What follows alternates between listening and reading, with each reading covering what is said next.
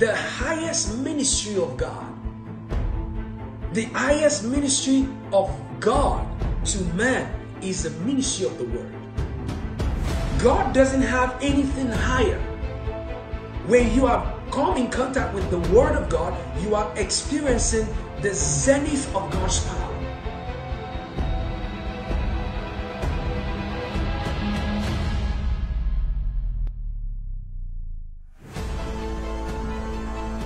The preaching of the glorious gospel of Jesus, which is where we need to focus on, where we need to bury our heads in and say, yes, let the pestilence take place. I might not be able to stop pestilence, hallelujah. I might not be able to stop the earthquake because there are signs that must happen. If not, it means that Jesus didn't tell the truth. And how many of you know God doesn't just say anything? He magnifies his words more than his name. So shall it be. The words that proceed out of his mouth. So God's not joking when he's talking. God's not talking and saying, I'm just saying. No, he said it when he meant it. He meant it when he said it. Come on, somebody.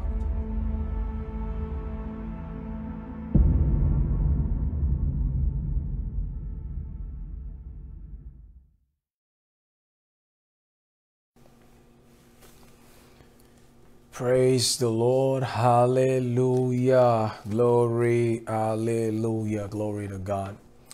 If you can hear me and I'm live on your phone, I want you to praise God with me, and I want you to get excited about the next few minutes and the next few hours where we're going to be sharing together. Praise the Lord. And I want to say you are very much welcome to church today. Praise the Lord. And we want to welcome everybody to church. We want to make sure everybody is connected. Please ensure that you share the stream with somebody. Talk to somebody about it and let everybody know that church is on. And we want to welcome you once again. Hallelujah. Praise the Lord. You know, today is our communion service. Praise the Lord. And we want to make sure that we carry everybody along, you know, in this experience. Praise the Lord. So wherever you are, try to get your cup and try to get the bread, you know, or a biscuit, or you know, whatever things you can grab, and let's come together so that we can go into this communion experience together. Hallelujah. You know, God has given us a word for the month of June. And as it is our tradition, I would like everybody to listen up so that we can, before we break bread, we want to know what God is saying for the month so we can consecrate ourselves, praise the Lord, to what God has said. And we can operate in faith, operate consciously in the light of that revelation. Praise the Lord. The reason why God gives us a word is not so it can be another religious feast or religious tradition. Praise the Lord. But it's ultimately for us to be able to have a conscious path with which we could walk with God. You know, we know what God is thinking. Praise the Lord.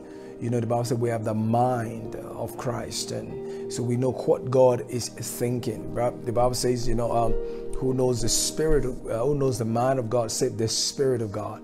And so when the Spirit of the Lord, it reveals to us what is in the mind of God for us for the month, we are energized. Hallelujah. We are energized in our spirit about what God is ready to do, and we are able to lay hold on it. Praise the Lord.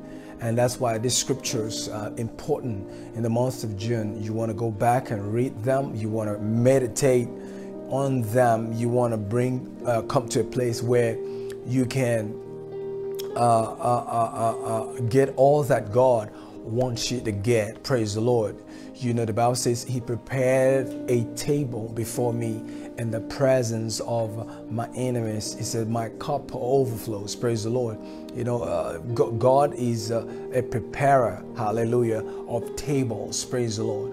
And I want you to get excited about it, because I know something big is underneath the word of faith that is preached. Is underneath the counsel or the instruction, the divine instructions of God that is given to us. Hallelujah. As we began to pray, God has said these words, and I'm going to read some of these words to you verbatim, and then I'm going to read out some scriptures to you. Praise the Lord. And here is the word of the Lord for June in 2020. And these days of June shall be as the days of a divine flow of what eyes haven't seen nor ears heard. Say unto Bethel, that is Abba house, say unto Bethel, the dews shall come, and they shall flow into this house, and it shall be an experience of a flow of multiplied grace and peace, saith the Lord. Behold, rivers shall flow for a prophetic transfer.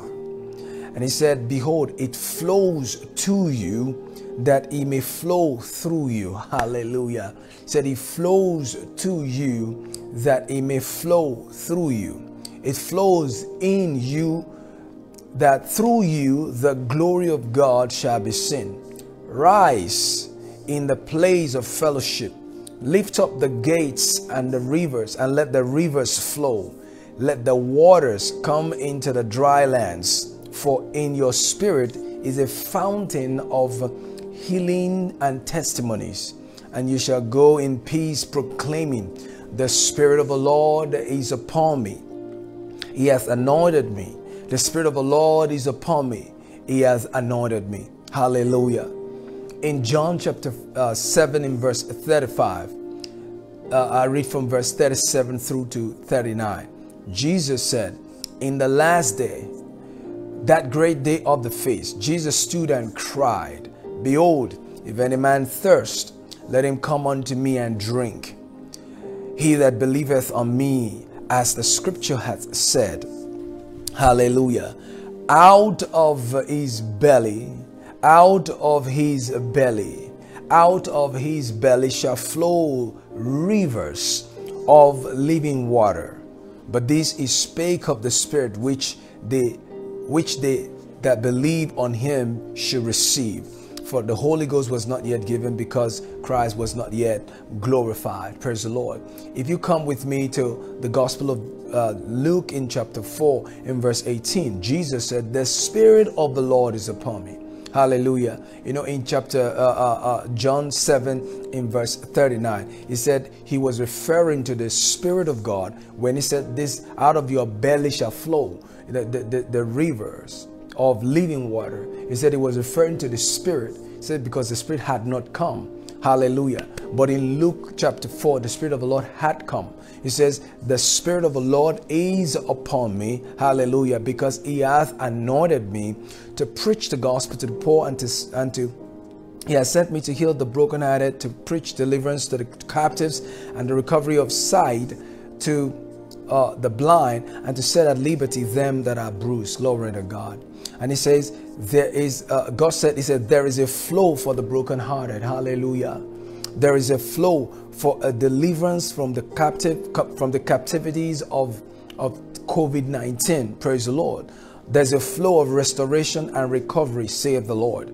This flow shall set at liberty them that are bruised, hallelujah, by the pandemic or any tragedy. Hallelujah. He said, see the withered leaves come alive. Glory to God. He said the dying trees regain strength by the flow of divine refreshing by the anointing.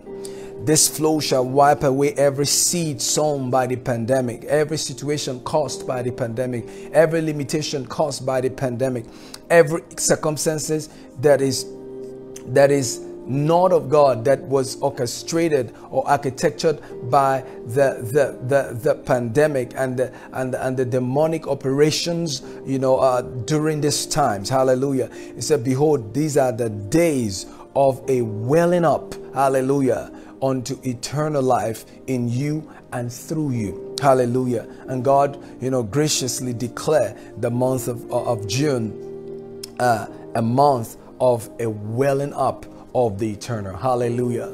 this month, the Lord is saying that there's going to be such a springing forth, hallelujah, and outflowing, and outworking, hallelujah, of the Spirit, hallelujah, at work in you. And ultimately, we are going to get to a point where God would have every one of us be more conscious of these words. If you will look at the book of Jeremiah, the Bible says in chapter 2 in verse 13, it says, "For my people have committed two evils, that they have forsaken me, the fountain of living waters, and hewn them out cisterns," broken system that cannot hold water. Hallelujah. See, God is saying here that a lot of people are so desperate around the world right now concerning their lives, and COVID-19 has affected them, economically. It's affected them in other ways.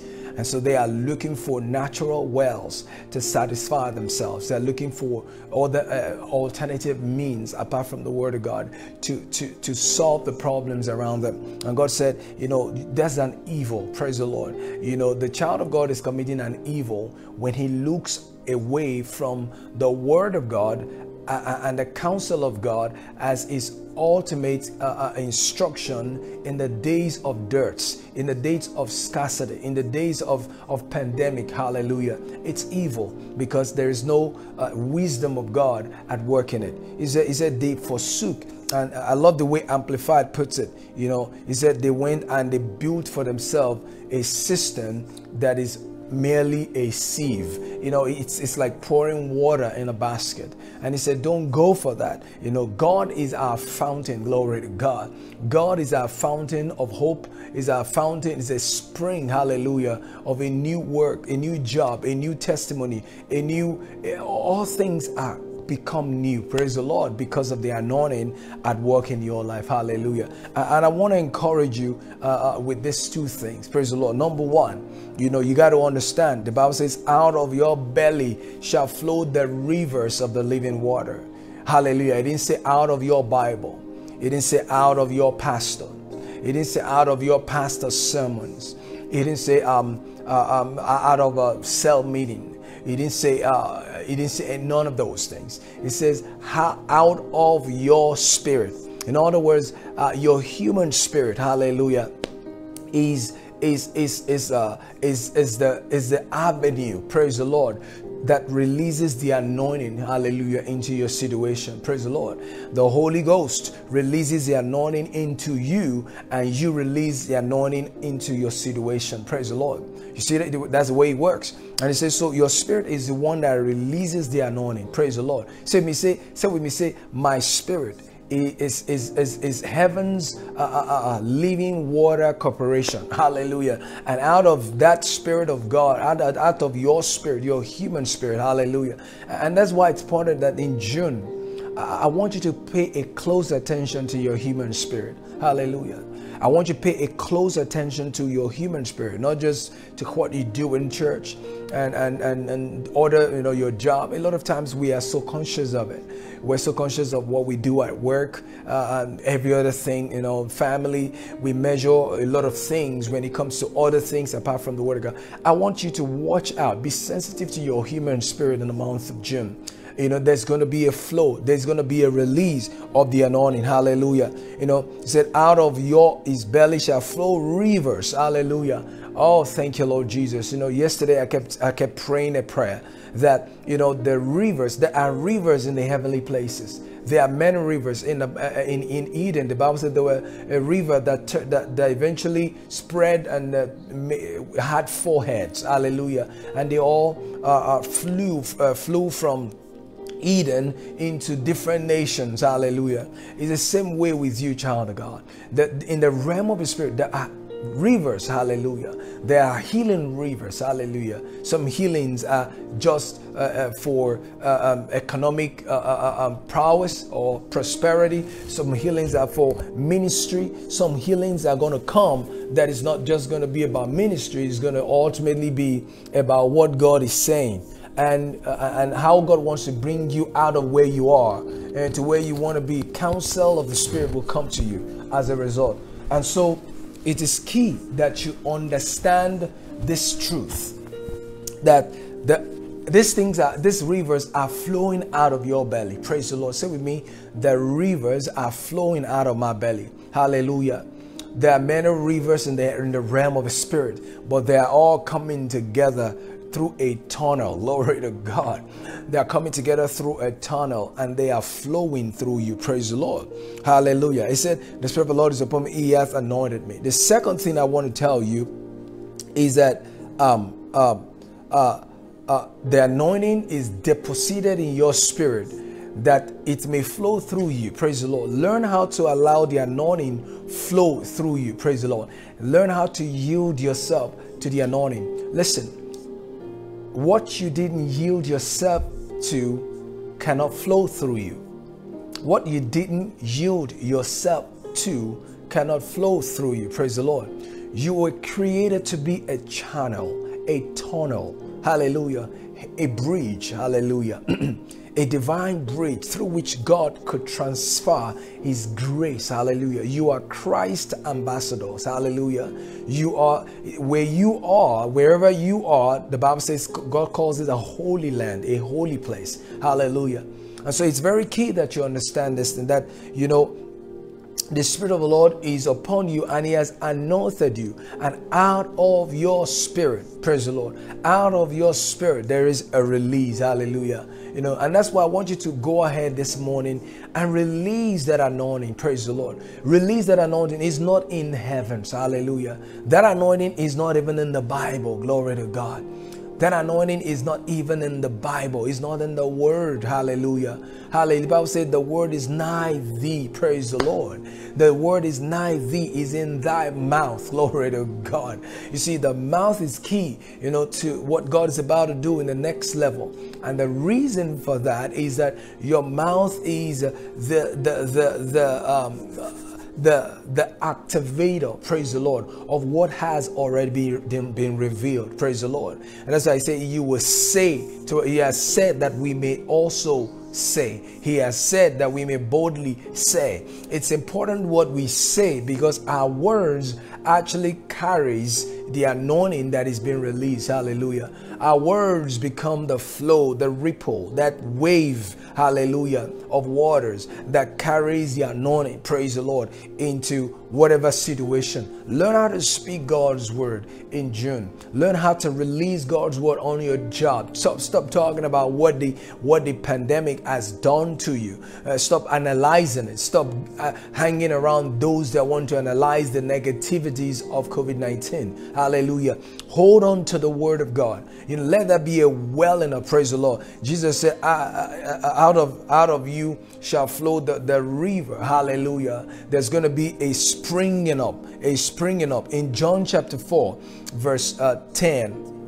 I'm going to jump straight to verse 14. You know, Jesus was talking to the Samaritan woman at the well. He said, whosoever drinketh of the water that I shall give him shall never thirst. Hallelujah. I would never. He said, thirst is not a good thing. Praise the Lord. You know, sometimes it is used as a good thing, but it's not in all cases that thirst is a good thing. Hallelujah.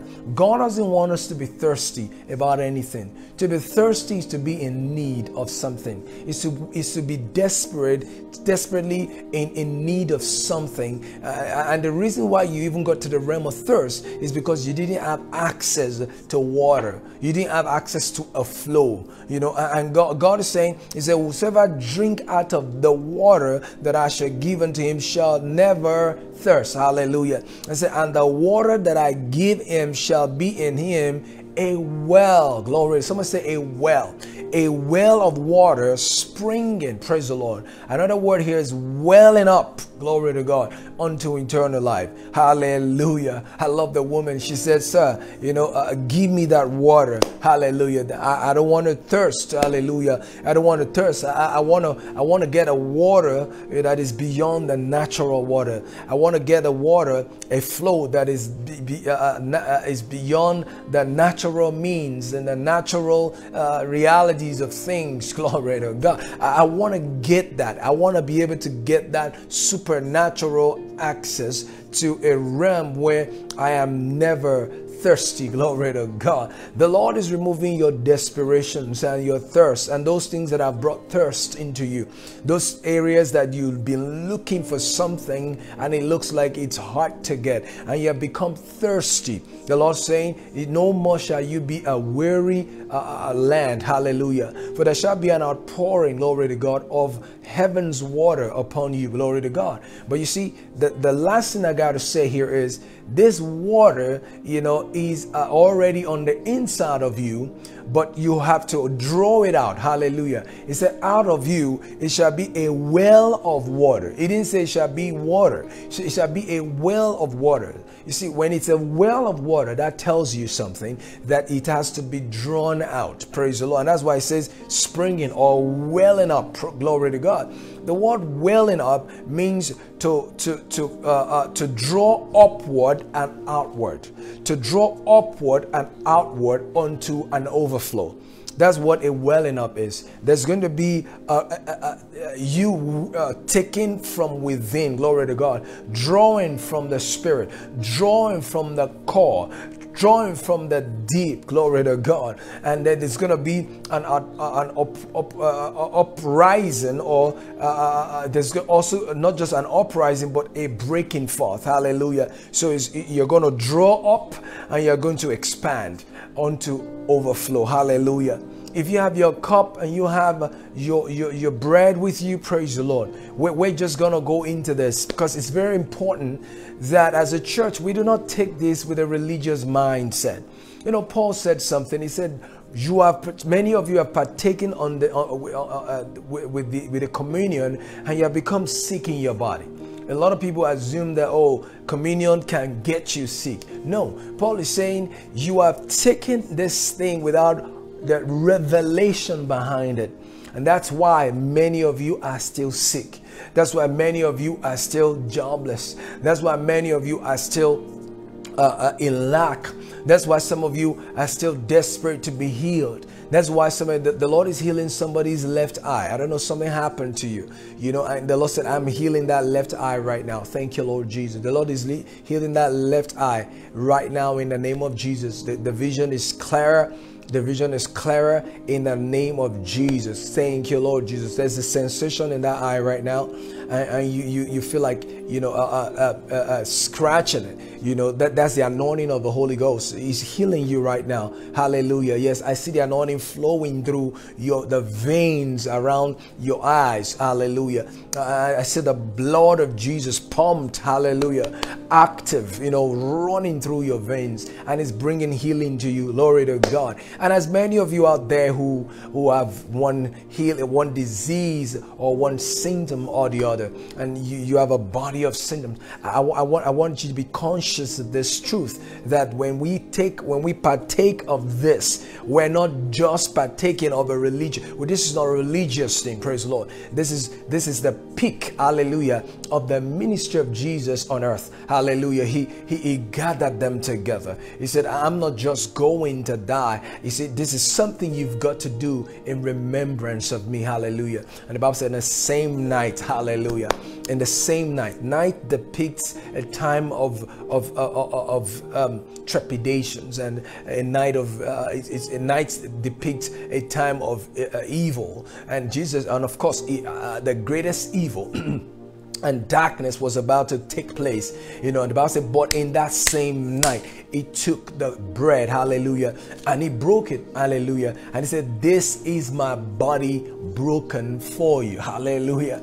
And then he took the cup and said, this is the cup, hallelujah, of what? Of the new covenant. Praise the Lord. This is a cup of a new testimony. Glory to God. Not an upgraded testimony, not a refurbished old covenant. Is that this is new. Hallelujah. This is something new. This is something that had never been seen, never heard before, never tasted of before. He said, my body is broken for you. Hallelujah. And that's why Paul said, if you take this with this revelation in your spirit, he said you will not only experience the glory of God. He said that this communion is able to penetrate and make active the finished work of healing in your body.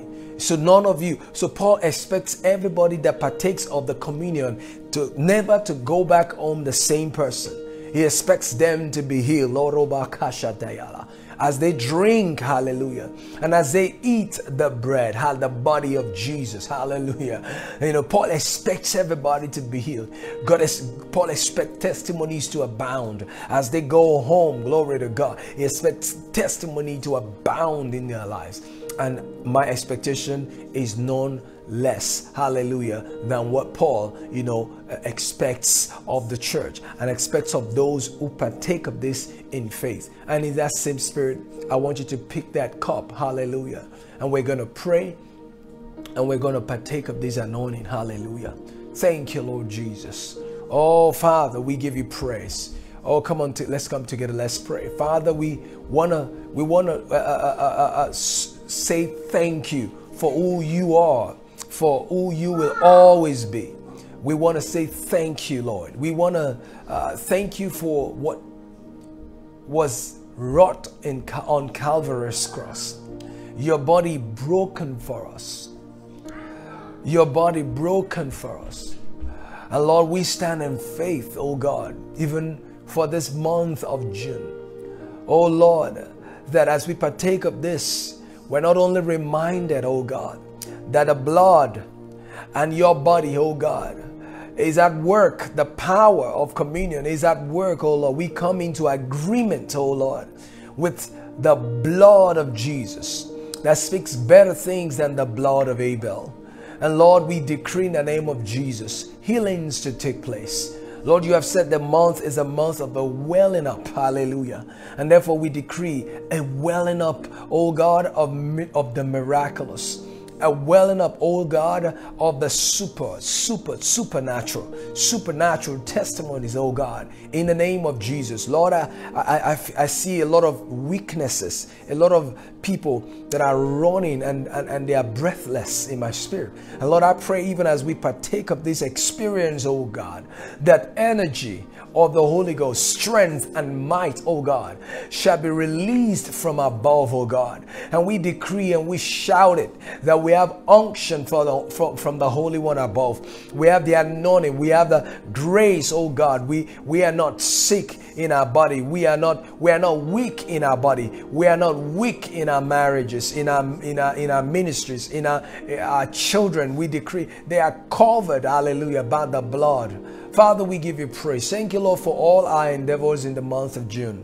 Thank you, Lord Jesus, that there is a springing up, a welling up unto eternal life. Lord, be praised. In Jesus' name we have prayed. The church said, amen.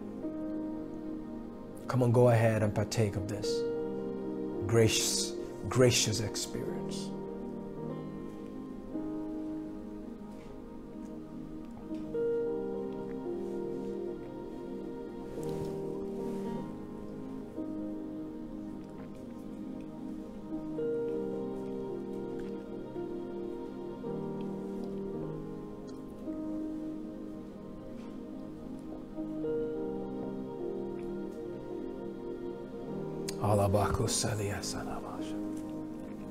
Come on, go ahead and thank God.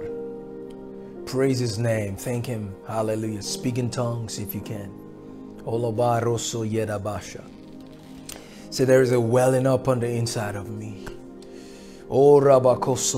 There's an outward welling up, springing up unto overflow in me. Oh, thank you, Lord Jesus. I'm a channel of the living water.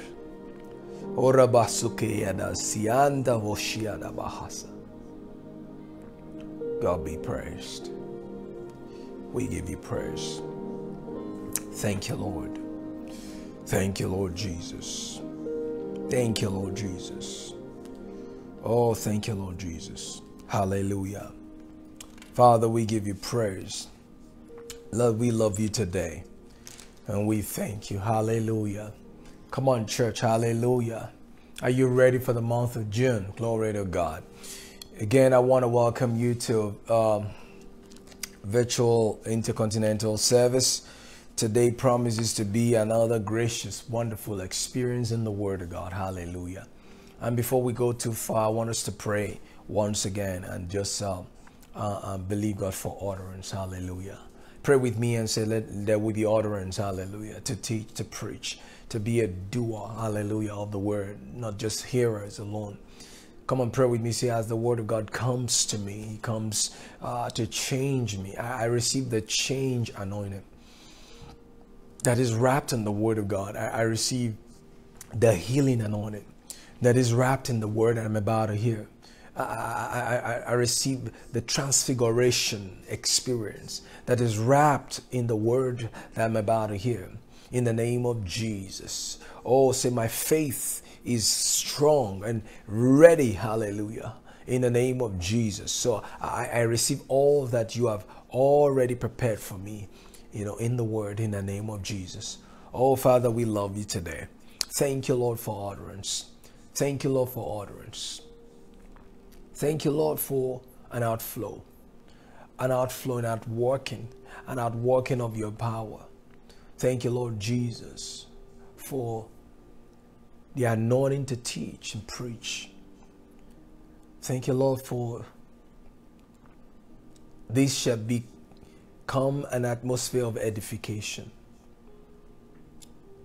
the atmosphere of the miraculous. Thank you, Lord, for you'll open our eyes, oh God. You'll anoint our eyes with the salves of the anointing. And we shall see things, hallelujah, that you want us to see. And we shall be an empowered people.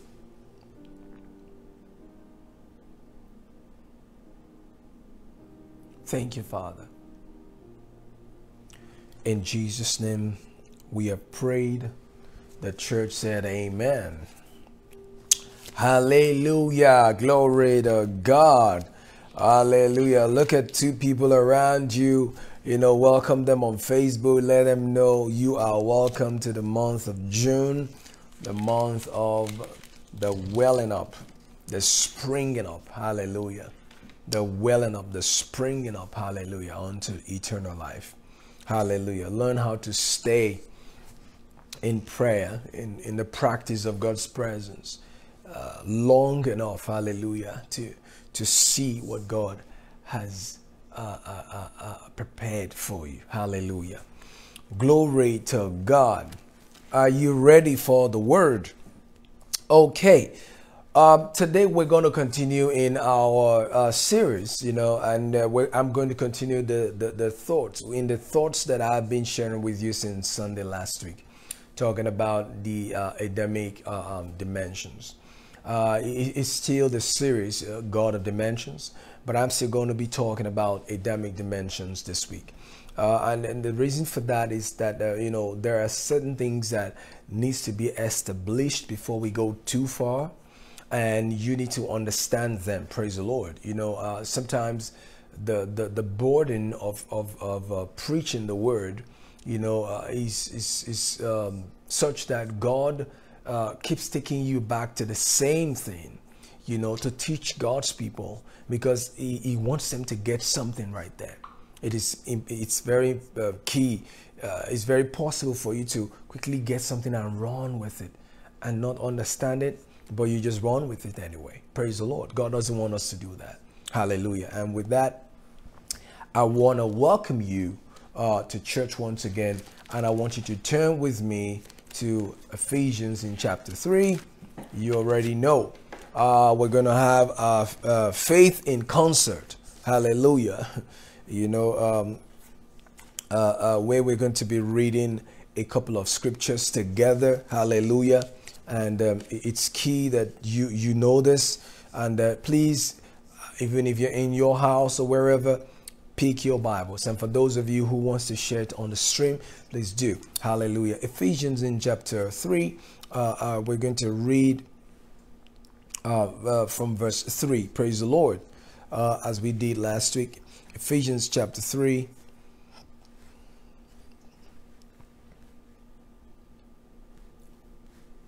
All right. Ephesians chapter 3. Paul writes to the Ephesians in chapter 3. He says, how that by revelation he made known unto me the mystery, hallelujah, as I wrote afore in few words, whereby when ye read ye may understand my knowledge in the mystery of Christ, my knowledge in the secret, the mysterion of the anointing. Hallelujah. The secret of the anointing. Do you know there are secrets to the anointing? Hallelujah. There are secrets to the anointing. He said that ye may understand. And God is not hiding this secret from us. He wants us to understand the secrets therein. Verse 7, whereof I was made a minister according to the gift of grace of God given unto me by the effectual working of his power. Unto me who I am less the least of all saints is the grace given that I should preach among the Gentiles the unsearchable riches of Christ. Hallelujah. Unsearchable. Unsearchable here does not mean you can't find it. Hallelujah. It just means it's bottomless. Hallelujah. You keep searching and searching and searching and searching, because when you find this, you realize there's another and there's another. Why? Because he's a God of dimensions. Hallelujah. Verse 9. And to make all men see what is the fellowship of the mystery, which from the beginning of the world has been hid in God, who created all things by Christ. Hallelujah. Verse 15, of whom the whole family, sorry, I skipped something. Verse 10. Let's do verse 10 together. It said, to the intent that now unto the principalities and powers in heavenly places might be known to the church. Hallelujah. By the church, the manifold wisdom of God. The word manifold here actually talks about the spiritual intelligentsia and dimensions in God. Hallelujah. The word manifold here talks about the dimensions of wisdom in God, dimensions of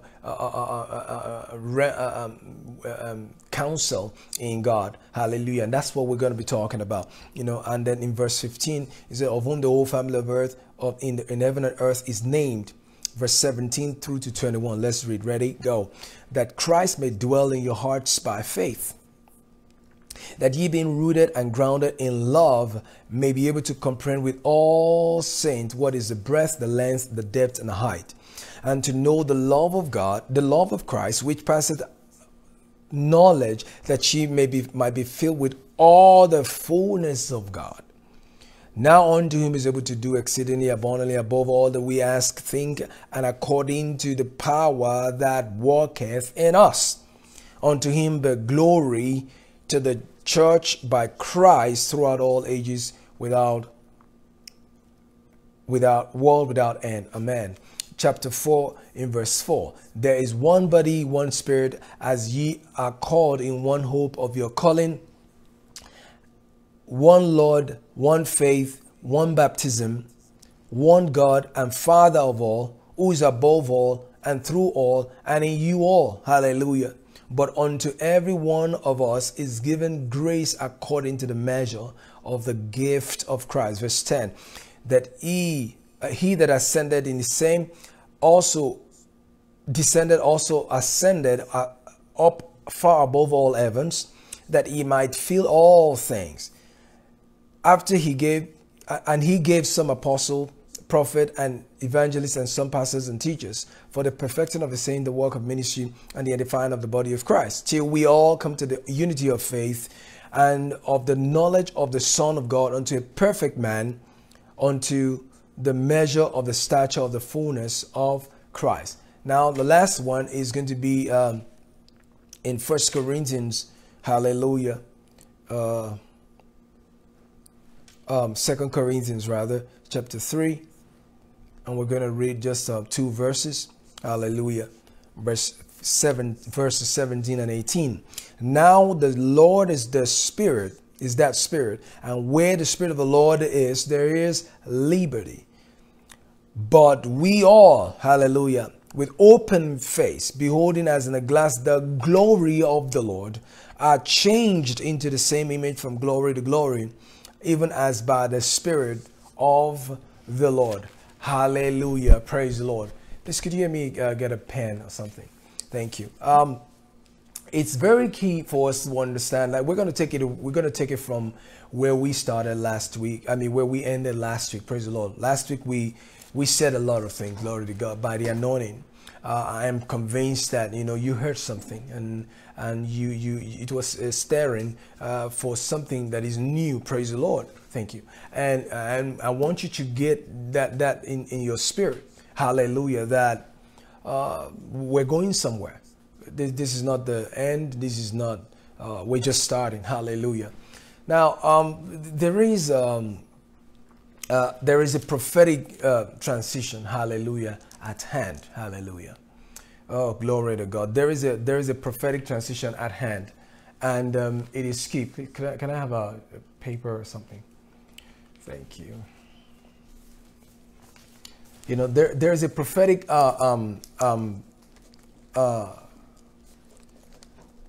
there's a prophetic agenda of God at hand. Hallelujah. And it's key that we understand what God is saying and how we need to respond as a church. Praise the Lord. My prayer this morning is that the communion of the congregation of the saints, as we have come together, would translate into a supernatural practicality. Praise the Lord. And we will get to the point where we understand that this is the will of God for us, and we need to run by faith, and in John 3:16, if you will go there for a moment, the Bible says, "For God so loved the world that he gave his only begotten Son, that whosoever believeth on him shall not perish." Hallelujah. It's important that there has been an error to the interpretation of that scripture. And sadly, that's been the substratum or the defining reality of what many have called Christianity today. The Bible says, "For God so loved the world that he gave his only begotten Son, that whosoever believe him shall not perish, but shall have everlasting life." And what we have done is we have allowed theology to be contrasted, or to be theology to define what salvation is to us, in that our salvation is now about perishing, or about not going to hell, as opposed to embracing all of the dimensions, hallelujah, that God has wrapped in our experience of salvation. Praise the Lord. And here's what I'm saying, church, that the everlasting life of God, the divine life of God, the very life as God has it in himself, that has been imputed into you at salvation, is not all about you being saved and making heaven, or getting to the gates of heaven. Your salvation is bigger than access to heaven. Your salvation is bigger than a ticket at the gate of heaven, just to get to heaven and just to be with God, forever. Praise the Lord. What we're saying is that there is a dimension, praise the Lord, that is wrapped in that life that has been given unto you. Glory to God. There is a dimension in what God has given to you. Hallelujah. So whatsoever is born of God, you know, the Bible says, you know, if you believe, you will not perish. Hallelujah. In 1 Corinthians 1:18, we read last week that to them that reject the gospel, you know, they are going to perish if you reject the gospel. But Paul said that the gospel to us is power and it's the wisdom of God. Hallelujah. And Ephesians in chapter 3 tells us about this manifold wisdom of God. You know, in other words, this wisdom of God is in dimensions. Hallelujah. Glory to God. Run with me to John in chapter 10. If you will, in chapter 10, I'll read verse 10. Hallelujah. Jesus said, the thief cometh but to steal. Hallelujah. The thief cometh but to steal. Hallelujah. And to kill and to destroy. But I am come that they might have life and that they might have it more abundantly. The word more abundantly here, if you're reading King James, is underlined, and that's to let you understand that there's still a lot of work being done, you know, on that word. Praise the Lord. I love the translation that says to have it to the full. And this is really what the scripture actually says, where we read in Ephesians, the fullness of God. Hallelujah. The fullness of the stature of the anointing. So he said, I am come that you might have the life of God, the same life that John 3:16, you know, proclaims, and now that we are saved. Hallelujah. But if you notice, Jesus didn't emphasize the place of destruction here. Rather, it talks about that life given to you, you know, how that you can have it to the full. Glory to God. You know, so to the unbelievers, hallelujah, we preach the word of God, that they might not be destroyed. Hallelujah. That they might avoid hell. But once you give your heart to Jesus and you are born again child of God, see, the gospel becomes the wisdom of God that needs to be unraveled. Hallelujah. It needs to be searched. Hallelujah. And you need to walk in its dimensions. Hallelujah. And so there are dimensions in God. There are dimensions wrapped. Hallelujah. The Lord had dimensions on his mind when he sent Jesus. Praise the Lord. So this is not just about being a Christian and I get to heaven. There are dimensions and dimensions in God. Hallelujah. Like David, glory to God. Could there be more to you than just, you know, taking care of your father's sheep? Glory to God. When Samuel came on that fateful day, he said, I'm not going to sit down until David gets here. And when he got here, the Bible says he poured the oil on him, meaning the anointing. He poured it on him. Hallelujah. And the Bible says he anointed him as kings. Praise the Lord. And you see, it's funny how after our being anointed as kings, you know, we still go about our daily lives like normal. Glory to God. You know, yeah, I've been anointed. So what? You know, and now he was doing what he had to do. But you see, David was conscious of the dimensions wrapped, hallelujah, in that anointing. You see, that anointing that was poured upon David was not ultimately not just to bring, was not just to bring him into the throne of David, glory to God. It was also for him to conquer the Goliath of Gath. He was supposed to also prepare him and clear the path to the greater place that God was taking him to, glory to God. And, you know, like David, we must understand that the anointing of salvation, the life, the divine life of God that has been given unto us, God has dimensions on his mind when he gave us that life. Praise the Lord. It's not just a life that we go to church and come back, you know, say amen and say bless, say all those Christian language and those things that we say every Sunday and amen, God bless you, brother, and we think that's it. No, that's not it. Praise the Lord. God's ultimate goal was not to get us to heaven. Hallelujah. No, that's not his ultimate goal. You see, if that was his ultimate goal, when we got saved, boom, we should have left and just be with him. Praise the Lord. But no, he left us here. Glory to God. And he left us here for a reason. Hallelujah. He left us here, hear this, for the unfolding of the manifold wisdom of God that is wrapped in the divine life that is on the inside of you. Whew, hallelujah.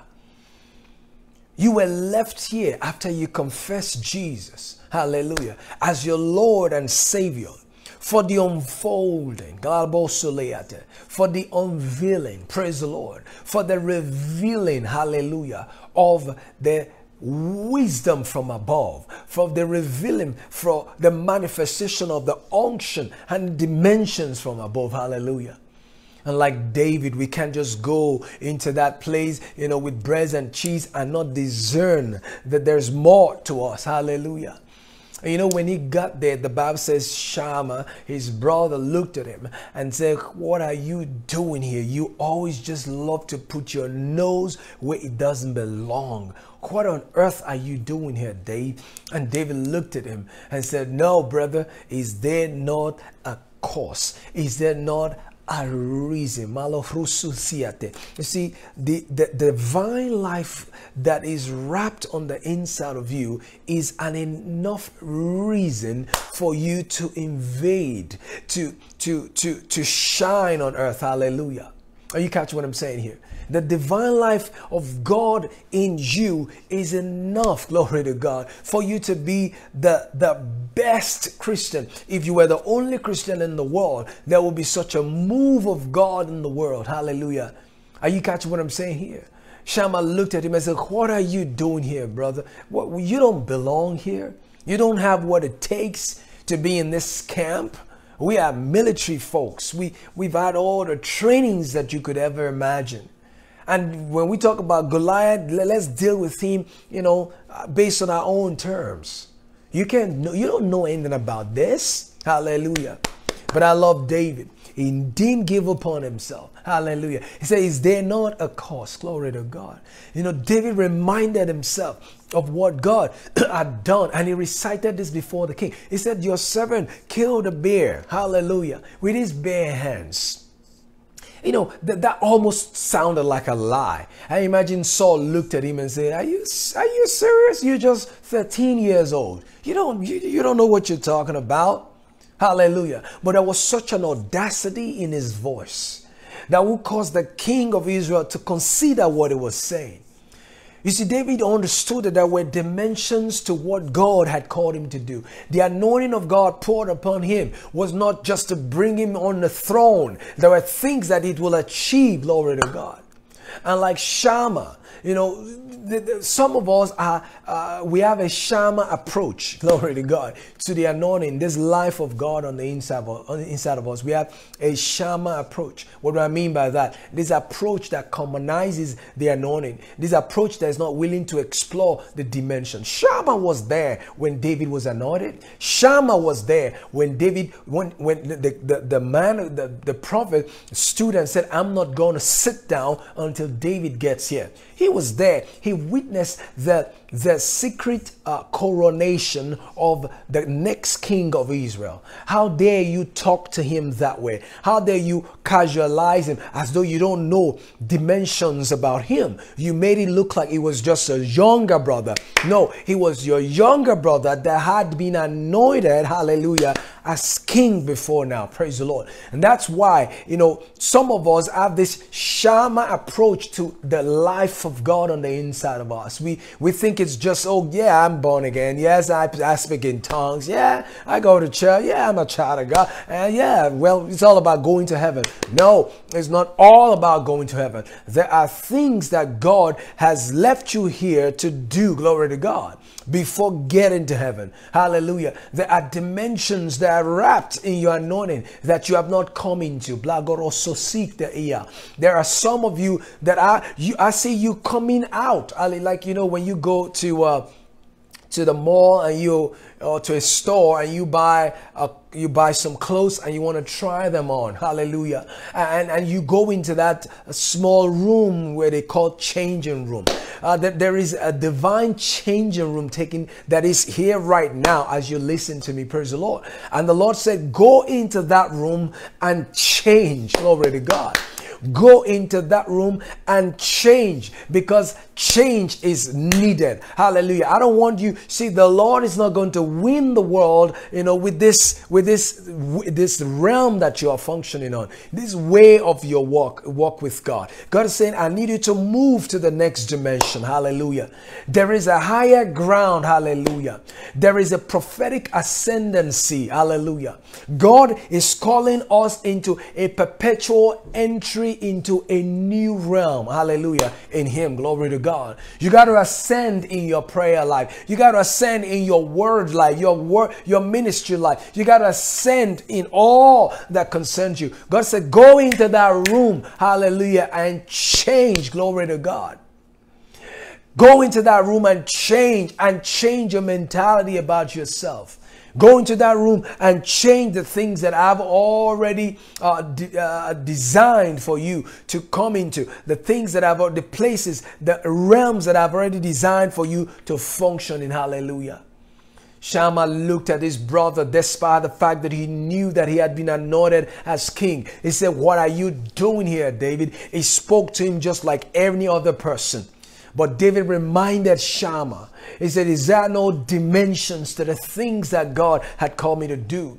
David was saying, could there be a wisdom of God wrapped in this anointing of God upon my life, that it's more than just getting to the throne of David, but just before I get there and after I get there, there are dimensions that this anointing upon my life could operate in, the dimensions in God. Could it be that Samuel didn't just anoint me for some chair to sit down? Maybe he also anointed me, glory to God, to be a champion for God, to be the one that shows you all what God can do. And I heard when he looked at the Goliath of Gath and he said, I'm going to give your head. No, you are not going to give my head to the fowls, the vultures. I'm going to give your head to the birds of the air. I'm going to put, and as at this time that he was talking, he had nothing on him. He had nothing. Later, he was able to pick some stones. Hallelujah. He didn't have a knife. He didn't have a sword on him. But how could you don't have no sword and you say you're going to cut somebody's head? How could you say that? David understood that there were dimensions. Hallelujah. That was wrapped in that anointing. Glory to God. The life that God has given to you is more than the life of being the best husband in the world and be the best engineer in the world. It's more than that. Hallelujah. You see, you have explored those dimensions, but there is a higher, a deeper dimension as to the things that God has called you to do in Him. Praise the Lord. And in this series, I believe that the Lord is going to open your eyes. Hallelujah. That our convocation in the world, would translate into divine experience that will cause you to move out of where you are. Praise the Lord. To the next level. Hallelujah. Oh, the Lord is calling His church to a higher mountain. And the Lord is calling His army to the mountains. Hallelujah. He's saying, leave the realm that you are. Come closer. Hallelujah. And let there be a new you. Glory to God. Hallelujah. But there was something more about David, as you will notice, about the sons of Issachar.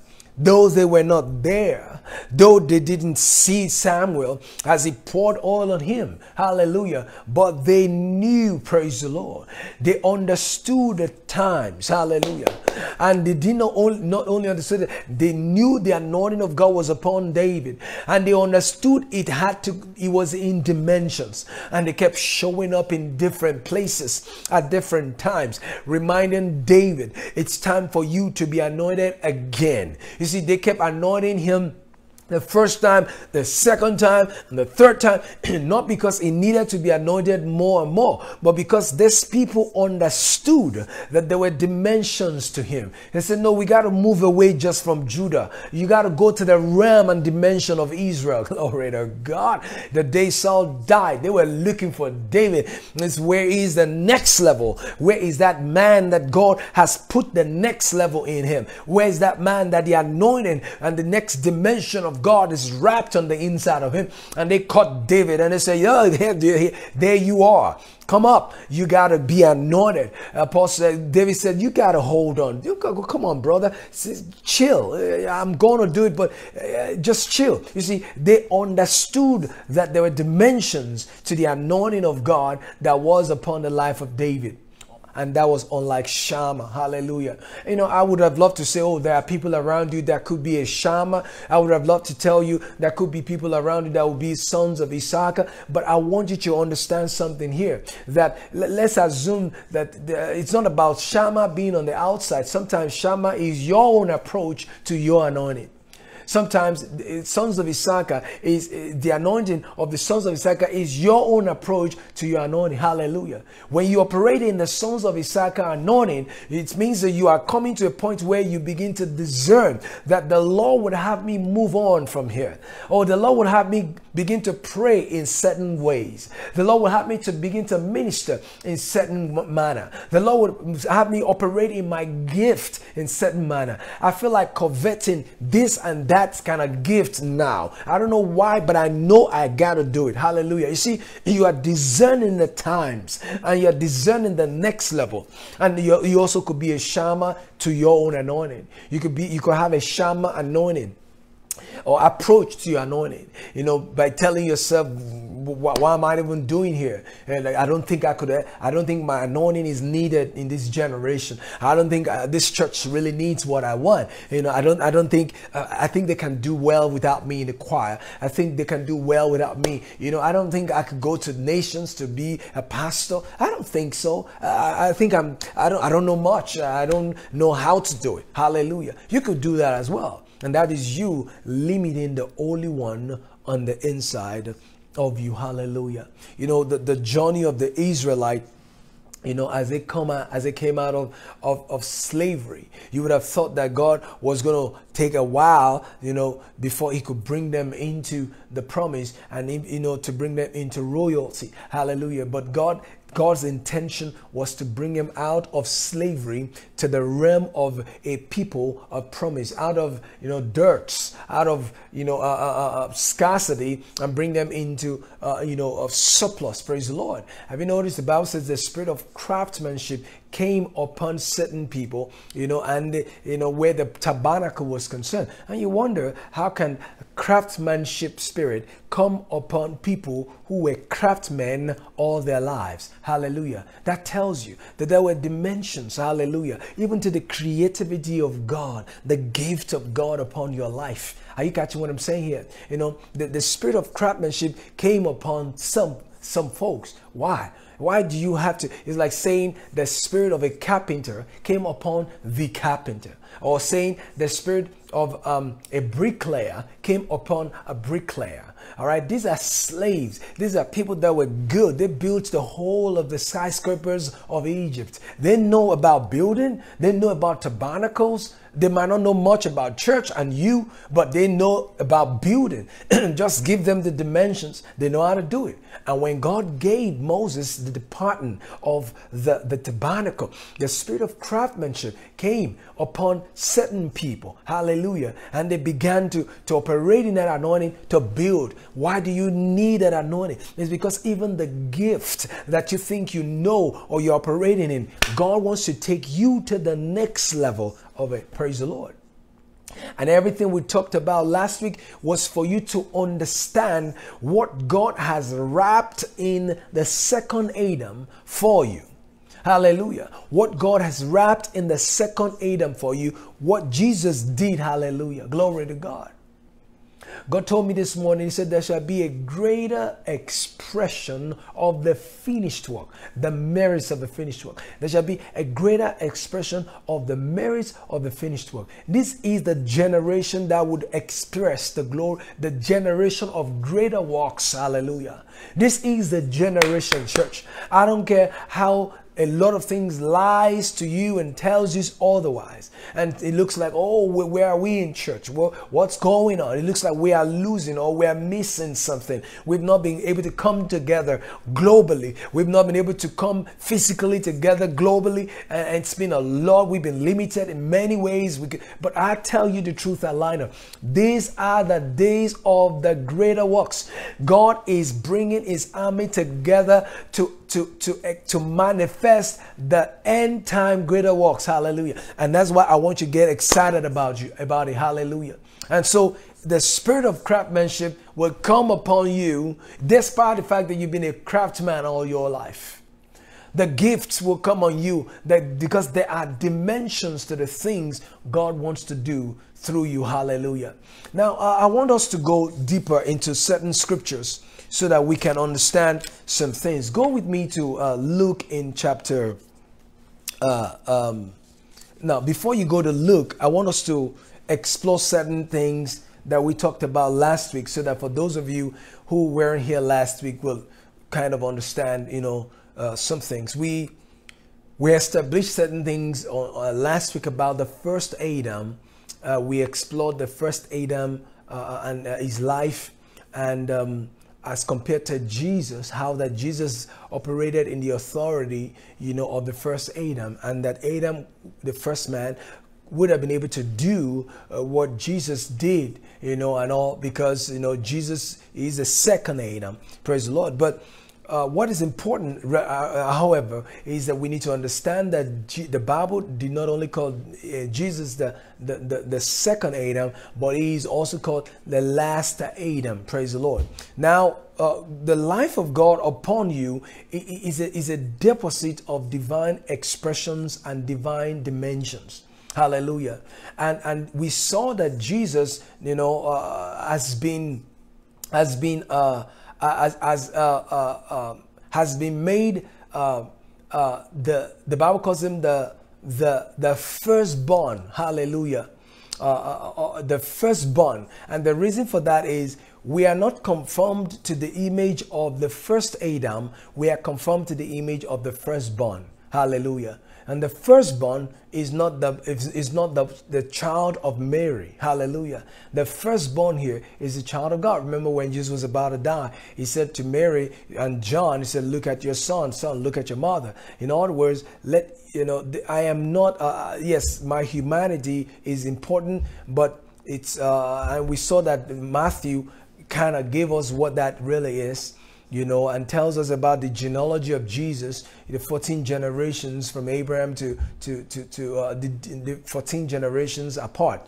And he tried to prove the humanity of Jesus. And that's awesome. But at Calvary, he was saying to them, my humanity is coming to an end. Hallelujah. No longer would I be called the son of Mary or the son of Joseph. Hallelujah. Or the Son of Man. Hallelujah. There was a new birth that was taking place. And we're going to explore all that today. A new birth was taking place. But notice, the Bible said we've been made to be conformed to the image of the firstborn, not the image of the first Adam, but the firstborn, and the firstborn, the word born here in Romans 8 has got nothing to do with Bethlehem. The birth we're talking about, Romans is talking about, is the birth that took place at the tomb. Hallelujah. And that was where you see the glory of the second Adam, the glory of the last Adam. Praise the Lord. And that is the glory we have been called to behold in 2 Corinthians 3. And that's the glory we see. And that's the glory we are conformed to. And that's glory we walk in. Hallelujah. Now, the Christianity, like we have said, is not a ministration of some theological prowess and commentaries and know-hows. Hallelujah. The salvation of the believer carries so much divine dimensions that theology is quite whimsical to express its bottomlessness. You can't study this thing out. You can't make a theology out of this. This is a divine reality, hallelujah, that no words and no theology could capture. Hallelujah. And like we have said, many have lived their life based on the definition of Christianity as established by theology, not by the Word of God. Hallelujah. But when you look at the Word of God, you will notice the life God has given to you was designed to actually be a life in you to the full, a life in you to be more abundantly. It's not, it doesn't emphasize the place of being destroyed or getting to heaven, or your salvation being your ticket to at the gate of heaven. Yes, we're going to get heaven, and without giving our heart to Jesus, we would never get to heaven. But the moment you give your life to Christ, all that changes. Praise the Lord. You become an ambassador. You become an army. Praise the Lord. You become an instrument in the hand of the Lord to do great and wonderful things in the earth. Hallelujah. Do you understand that? And so we have to understand that. You look at the parable of the unfaithful servant, how they were given talents, and the master travels, and then when he comes back, he's wondering, what happened to this man that I gave 1 talent? The Bible said he went and buried it. Praise the Lord. And this is exactly, the way a lot of people have approached the life of God, or the salvation, the eternal life that's wrapped on the inside of them. They accepted Jesus as Lord and Savior, and they are okay. They want to get to heaven. Sometimes you even hear them sadly, pray the prayer of, Lord, I want to get to heaven, and all of that. You begin to see they still do not understand the concept of salvation. They think it's all about getting to heaven, and even with that, they wonder, is it good enough for me to get to heaven just by confessing Jesus as my Lord and Savior? What about all the things? Hallelujah. And so theology has become the defining body, hallelujah, the defining government, on earth, that we have allowed them to define what salvation is and all. But when you begin to look in the Word of God, you begin to see that there is more to the life that God has given to you than you just get into heaven. Praise the Lord. And I want you to get ready, because God will begin to show you the hidden, unsearchable, unfathomable riches of His glory that is wrapped in what He has given to you to do. Praise the Lord. The life of God in you is more than just getting to heaven. It is also being here on earth to wrought and manifest as sons of God. Hallelujah. And until the world sees the manifested sons of God, we have not explored the important and the most important dimensions of the eternal life that has been given unto us. Hallelujah. God has called us to dimensions. Say that with me. Say, the Lord has called us to dimension.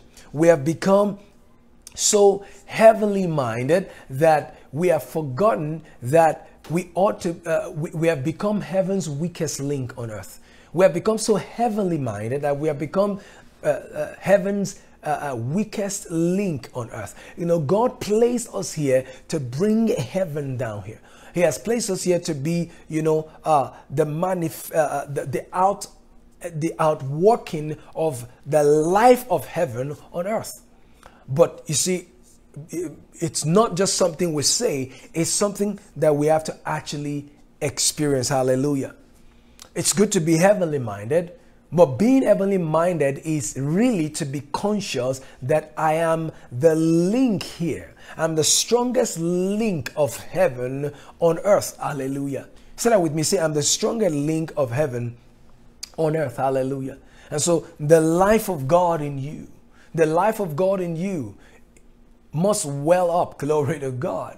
It must well up. It must well up to the next level. It must well up unto salvation. It must well up onto the walking of the effectual working of God's power around the world. He must the life of God in you must well up. Hallelujah.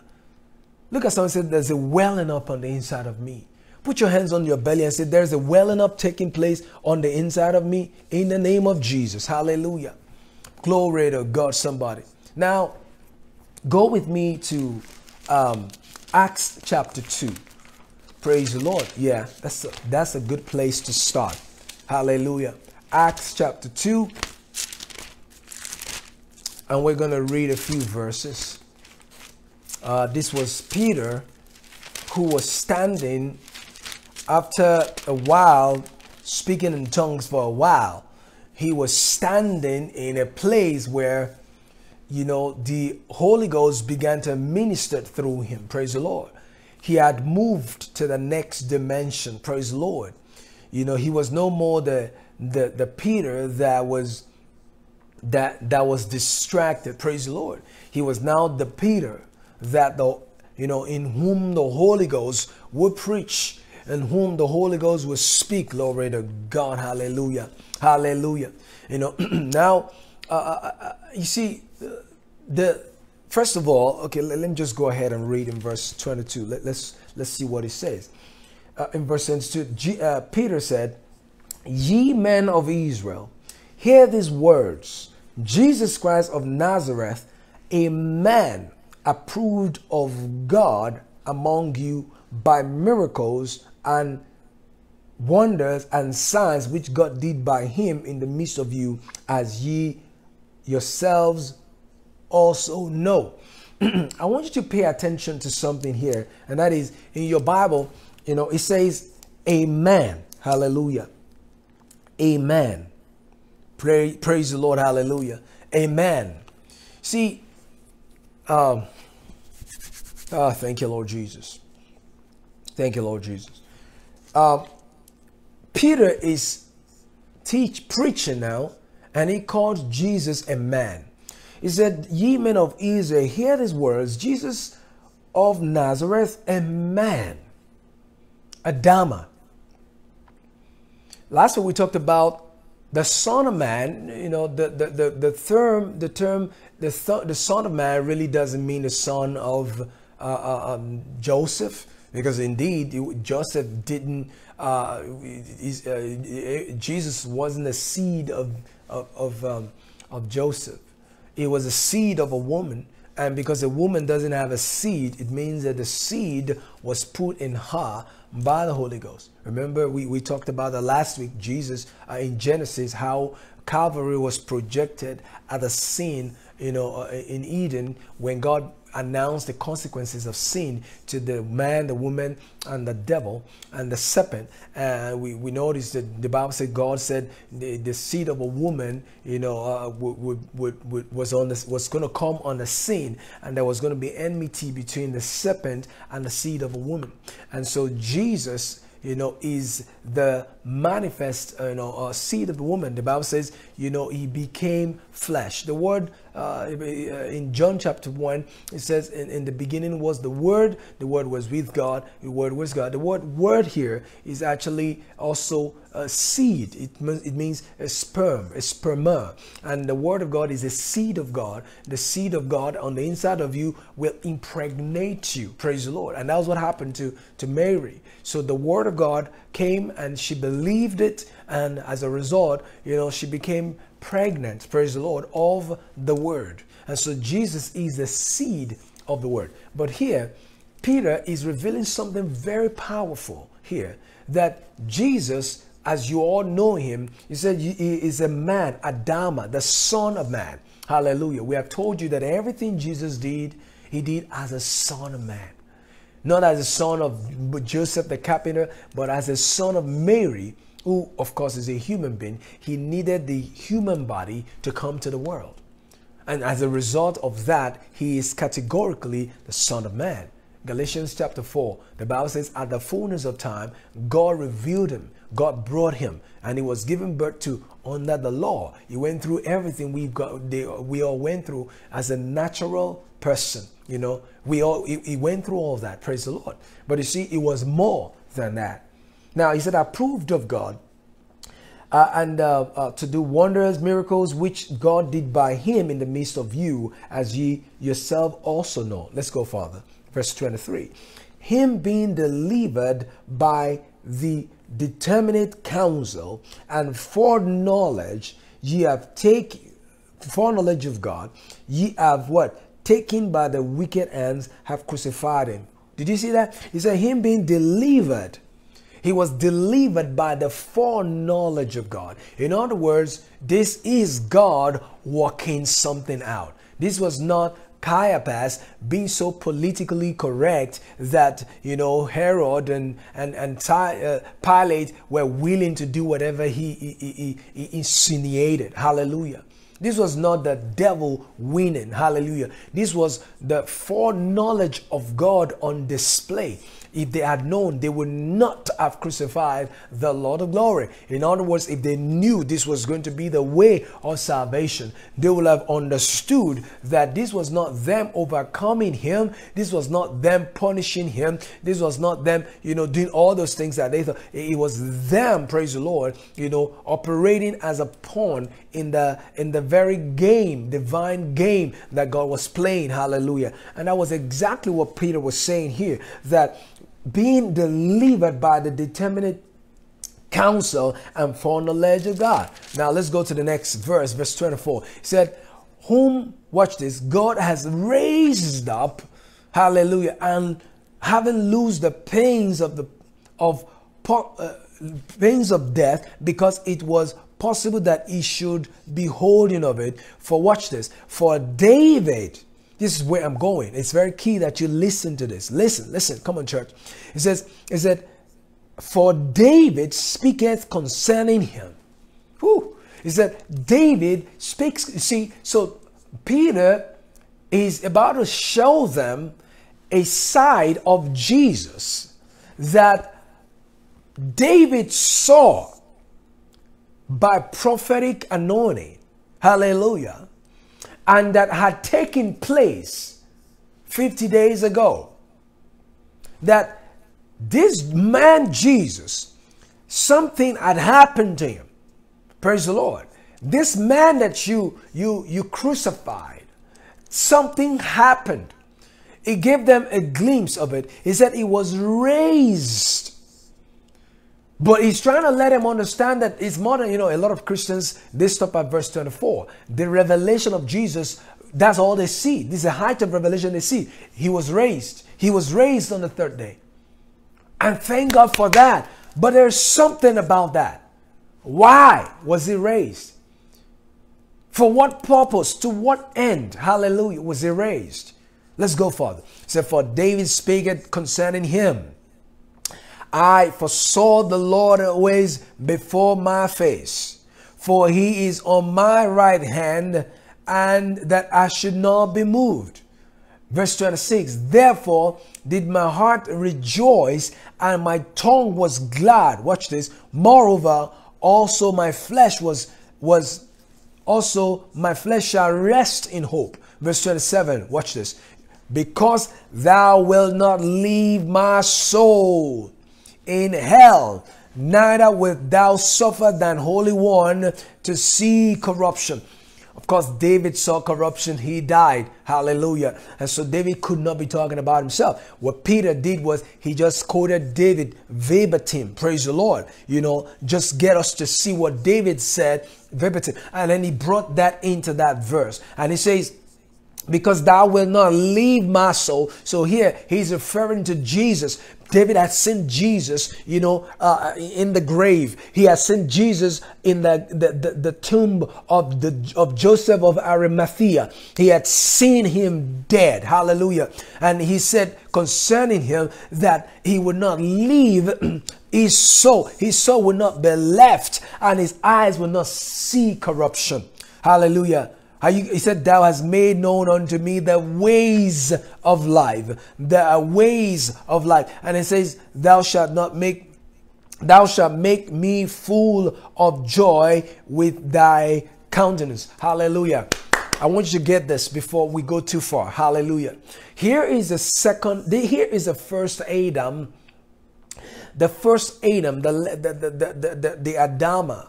Hallelujah. The Son of Man hung on a tree. Hallelujah. and now gave up the ghost, praise the Lord, and he died. Hallelujah.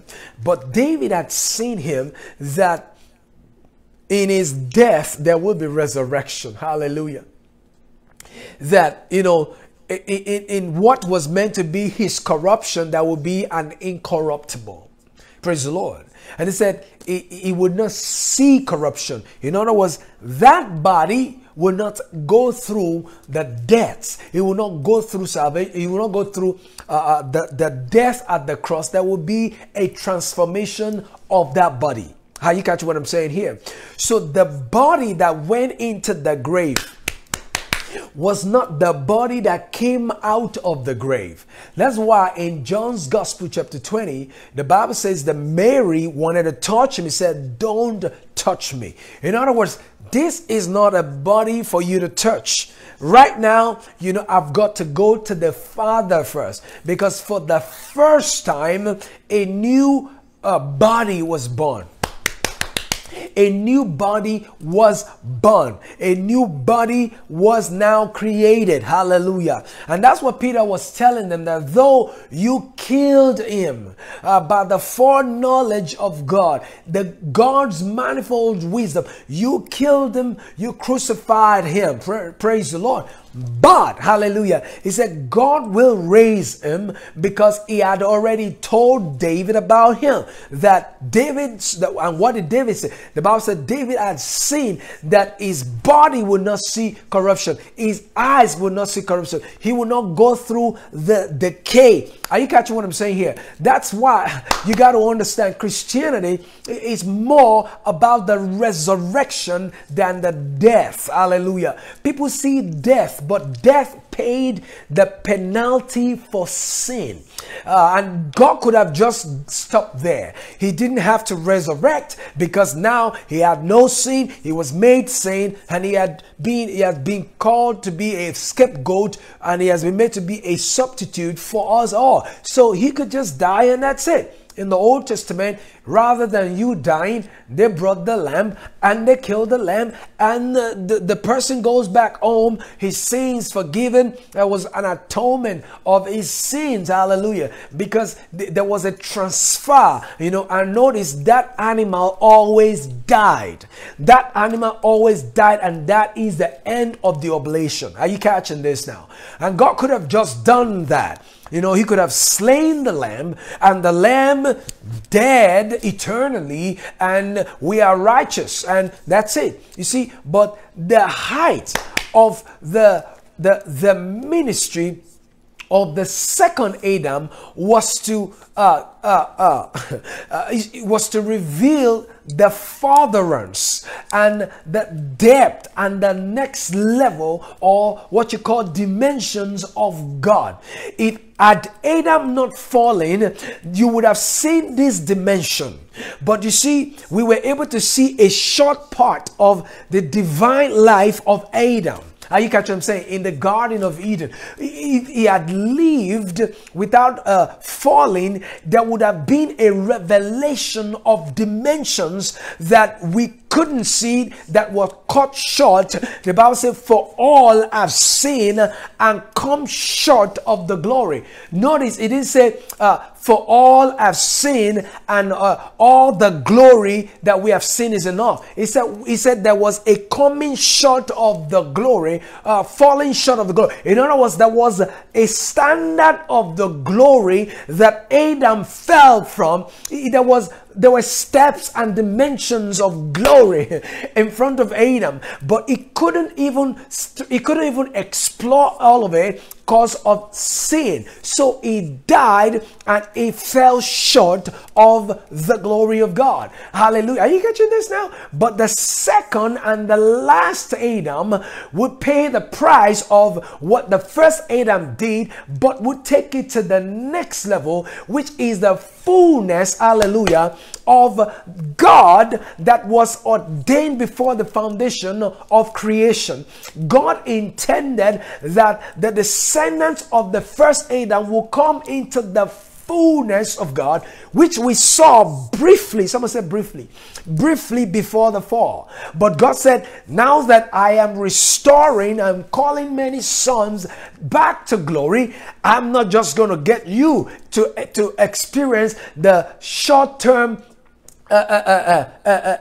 government of Adam in this realm of glory. I want you to come to the realm, the height of it, and the glory therein. Hallelujah. Come on, do you understand that? And so God's saying, I'm bringing you out of this grave to really show everybody what I really wanted to see in the first Adam. Are you catching what I'm saying? So I call it the Adamic Dimensions, so you can understand what God did through the first Adam in the second Adam, and what God did through the first Adam, the second Adam dying at the cross and going into the tomb and making himself obeying the death at the cross. What that really means when he came out of the grave the third day, for it was just about the penalty of sin, an eye for an eye. And death, the Bible says, in the day you eat of this, you shall surely die. So death is the wage of sin is death. So if he paid the price of death, that's okay. He didn't have to rise from the grave, but he rose for a reason. And David saw him.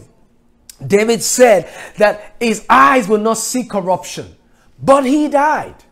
He said his body will not decay, but he died. Hallelujah. Something took place in those 3 days in something took place at the tomb. Hallelujah. He came the first time through the womb. Now he's going to be he's going to be rebirthed by what? By the second womb, which is the tomb. Hallelujah. The second womb through which Jesus will be born will be the tomb. Hallelujah. And there was going to be a revelation of the Son of God the way he ought to be, that we had never seen before. Are you catching what I'm saying here?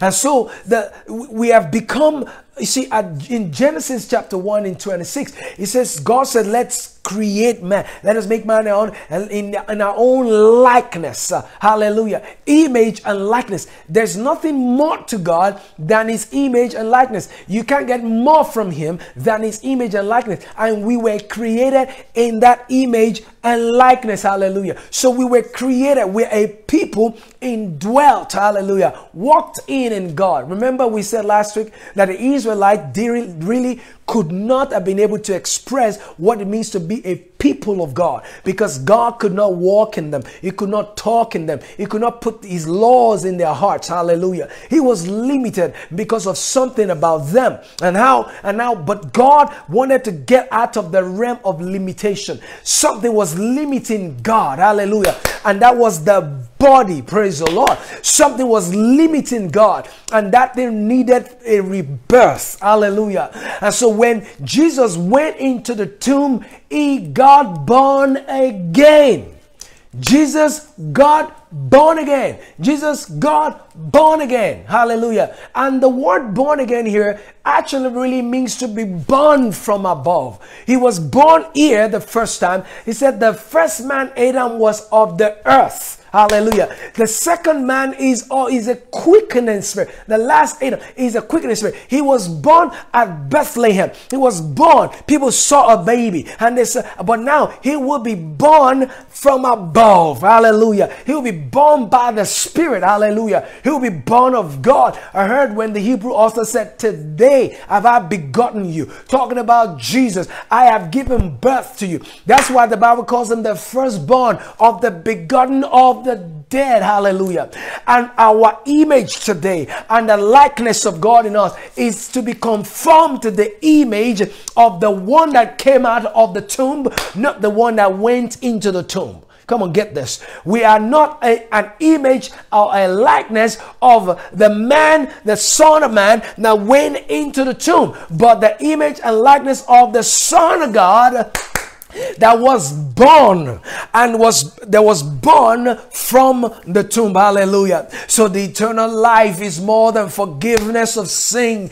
When you gave your life to Christ, it was more than salvation. It was God pouring all of himself into you. You were being called to be a partaker of his life, not just someone that would be blessed by, that would be saved, but someone to be a partaker. Hallelujah. The life of as God has it in himself now can come to you. Glory to God. See, that's why you got to understand we are not we are the results of redemption. Hallelujah. We are not the redeemed. I need you to get this. We are not the redeemed, because the Christian, you see, cannot be the redeemed, because the redeemed needs only one thing: to be bought back. Hallelujah. But after Jesus died, we are the generation that manifests the power of redemption, even though we are not the redeemed. Are you catching what I'm saying? We are not the redeemed from the curse of the law. Hallelujah. Because in Adam, in the second Adam, we are created after the likeness and the image of the second Adam. Praise the Lord. And the second Adam is in the image of the Son of God, not the Son of Man. Are you catch what I'm saying? So the Son of God does not need to be redeemed, because he is redemption. He is the epitome of redemption. Are you catching what I'm saying here? And so it's a life given to us, as a result of the redemption that has already been established by Jesus. It's a life after redemption was already delivered. Hallelujah. So we have come to a place where the word of God in us, the salvation, the life of God to us is more than just a religious Christian thing, because God is giving us depth. Hallelujah.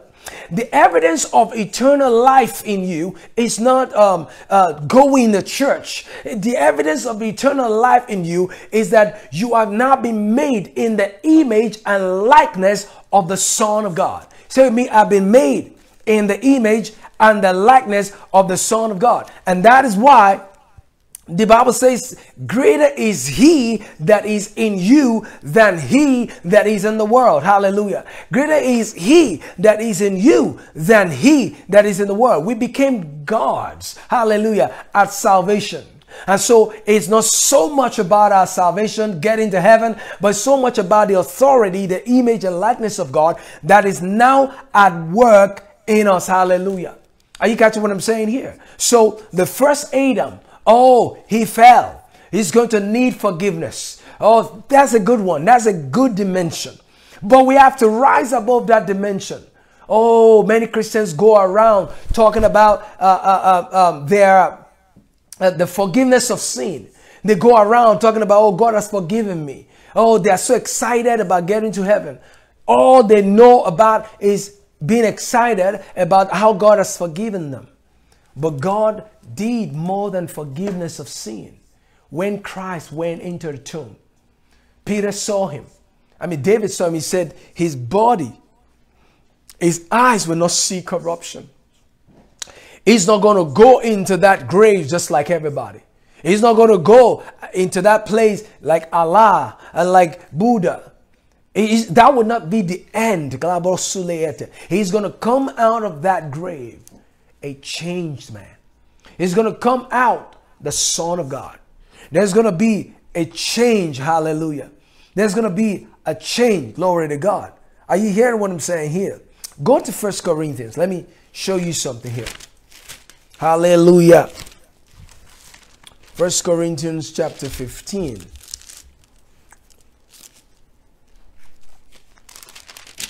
Hallelujah. 1 Corinthians chapter 15. Let's go to verse 41.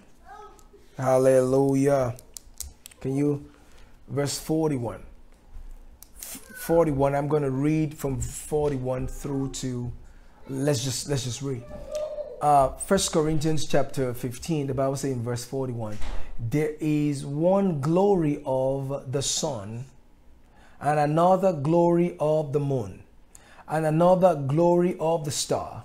For one star differeth from another star in glory. Hallelujah. For one star differeth from one star in glory. So the glory of the first Adam is different from the glory of the second Adam. Hallelujah. Why did I say that? Let's go to the next verse. So also is the resurrection of the dead. It is sown in corruption. It is raised in incorruption. It is sown in dishonor. It is raised in glory. It is sown in weakness. It is raised in power. It is sown in natural body. It is raised a spiritual body, and there is a natural body and there is a spiritual body. Do you see that now? He's talking about Jesus, and he's talking about you, because once he affects you, affects Jesus, affects you. He's the head, you are the body. And here we use the term the body of Christ a lot. And here's where I believe one of the revelations that you need to see where the body of Christ is concerned. How that it's a spiritual body. It's not a natural body. No, we know man after the flesh. So this is not about whether you are a Greek or a Jew or a man or woman. This is a spiritual body we're talking about. Here, it says, it is sown in dishonor. And that's what you saw at Calvary. The Bible says they spat on him. They stretched him wide. Hallelujah. You know, they put a thorn on his, a thorn crown on his head. Blood gushed out of him. Isaiah saw him and said it looked like a rag on the cross. Are you catching this now? But the Bible said the chastisement of that brought us peace was laid on him. But you see, that will not be his end. That's not the end of the man. The Bible says that, you know, it is sown in weakness. It is raised in power. What does this mean? The Bible says he was made sin that we might be what? Be made the righteousness of God. Not become, but be made the righteousness of God. So he made him sin. He made him sin that had no sin, that we might be made what? The righteousness of God. So that is weakness. He was made weak, glory to God. But he was raised in power. Are you seeing this now? It was sown in corruption, made sin. The Bible says, David said he would not see corruption. So what happened? Because the Bible says here that it is sown in corruption. But David said he would not see corruption. What's going on here? Is there some kind of argument or debate here? No. The body that David saw, he saw a body that would not see corruption. He saw a resurrected body. David saw a resurrected body of Christ. But here Paul is talking about the resurrected, the body that went into that place is not the resurrected body. It's that it is sown in corruption, but it is raised. Hallelujah. So what David saw is that in that grave will come out what? A resurrected body, for it will not see corruption. It will not go, you will not see a decay. Hallelujah.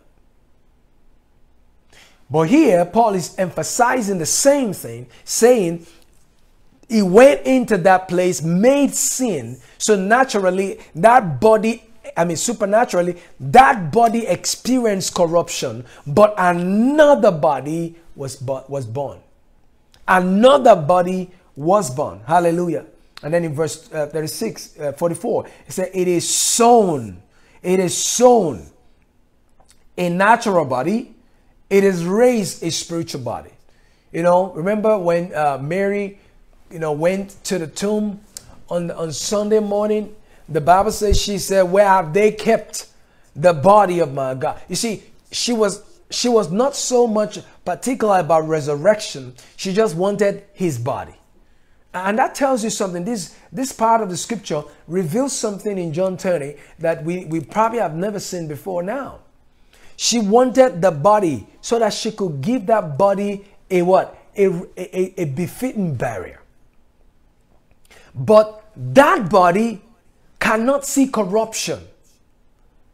So you can't bury a body that can see, oh, come on, talk to me now. You can't bury a body that cannot see corruption. But it's not the same body that went in that came out. No. The body that went in died. The body that went in was corrupt. The body that went in is a natural. It was sown in weakness. But it was raised. Hallelujah. So there is a body that was gone and there was a body that was born. That's why I said, look at your son, look at your mother. But the next time you see me, I will not be operating in the genealogy of humanity. I will be born again. And so Jesus was the first person to be born again. Hallelujah. Jesus was the first person to be born again. Now, if you really understand this, go to Romans chapter 8. Put your bookmark somewhere there. We might come back there. Romans chapter 8. You know, I read verse 29. It said, for whom he did foreknow, he also predestinated. Watch this, to be conformed to the image of the Son, that he might be what? The firstborn among many brethren. The firstborn among many brethren. Do you know that Jesus was the firstborn among many brethren, even as the Son of Man? Jesus had brothers. He had James. Remember? These were his brothers. Are you catching what I'm saying? Mary had other sons. Are you catching what I'm saying? At some point, they were telling him, hey, show yourself to the world. So he grew up with brothers. But you see, why is God saying the same thing here? Oh, glory to God. Why is God saying the same thing here? He's saying he's going to be the firstborn among many brethren. Hallelujah. And if you go further in verse 32, he that spared not his own son, but delivered him up for us, how shall he not with him also freely give us all things? So here, the emphasis is about the son that was not spared and the son that was delivered up. Emphasizing the death and the resurrection of Jesus. So in verse 28, verse 29, being a firstborn here is not after the order of the flesh or some children of Mary that, you know, Virgin Mary that the Bible is talking about. No, it's talking about you and I who have now become brothers and his brothers and sisters, you know, by faith. Hallelujah. So he's saying that Jesus is going to be the firstborn. You know, in Revelation, he calls him the first begotten of the dead. Hallelujah. So Jesus was going in there. He was the firstborn of Mary, but he was going to go to be the firstborn of God. So he has to go in there, hallelujah, and end that reality of the firstborn in the flesh, the first Adamic dimensions. Hallelujah. He has to accomplish that realm of the first Adamic dimension and take it to the next level, which is the second Adamic dimension. Hallelujah. Come on, did you get that? So we are being called, predestinated to be conformed to the image of the first son. But the image here is not the dying Jesus. The image here is the risen Jesus. The body of Christ is not the body of the first Adam. It's this body of the second Adam, the body of a quickening spirit. Not the one born in Bethlehem. We're not the firstborn of the one born in Bethlehem. We're the firstborn of the one that came out of the grave, born of the Spirit. Hallelujah. Can you comprehend that? Hallelujah. And so it is very important that we understand. Now go with me to John chapter 3. Let me show you, let me buttress my point, because it's important that you get this right. Hallelujah. John chapter 3. Hallelujah. Ooh, kalaboso prieda basa. John chapter 3. Hallelujah. Let's read from verse 2. The same came, talk about Nicodemus, came to Jesus by night and said unto him, Rabbi, we know, you see that? We know that thou art what? A teacher from God. A teacher, a rabboni from God. For no man can do these things except, you see, no man. No man. You see the emphasis of Nicodemus. No man can do this except God be with him. Praise the Lord. Oh, Jesus answered and said unto him, Verily, verily, I say unto thee, except a man be born again, he cannot see the kingdom of God. What are you talking about? I mean, he just talked about how no man can do these miracles except God is with him. And Jesus takes it to the next level. He said, hey, you got to understand this thing, that except a man is born again, and we've told you that to be born again means to be born from above. Hallelujah. This is, I don't want you to don't ever forget that. To be born again here really is to be born from above. And he says, except a man be born from above, he cannot see the kingdom of God. In other words, except Nicodemus, you see, a lot of people think this is talking about the guy that wants to get saved. When you want to preach on the road and you want to preach to someone, we're quick to go to this scripture.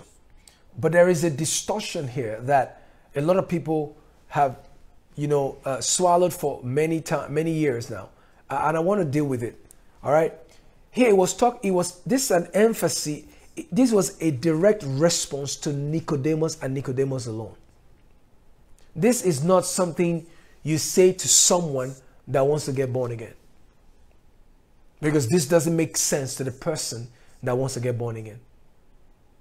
And I'm gonna deal with that. Watch this. He said, except a man be born again, he cannot see the kingdom of God. In other words, Nicodemus, except you are born again, you can't even analyze me.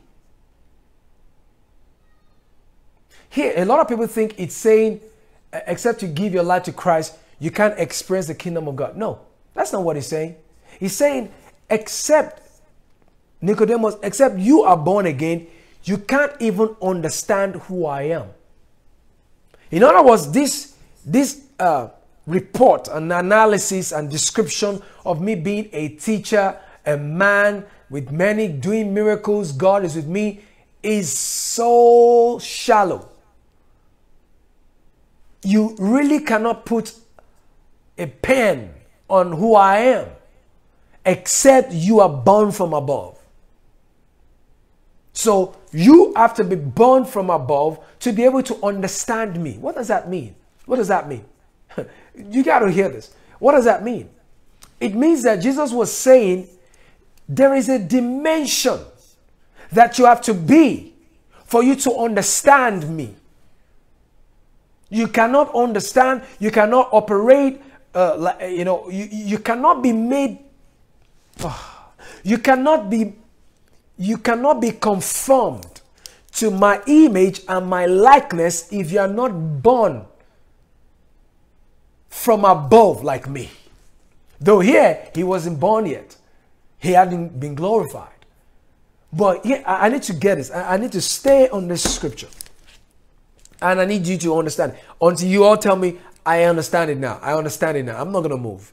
And I want to hear that you've understood it. Except a man be born again, he cannot see the kingdom of God. Jesus was literally talking to Nicodemus.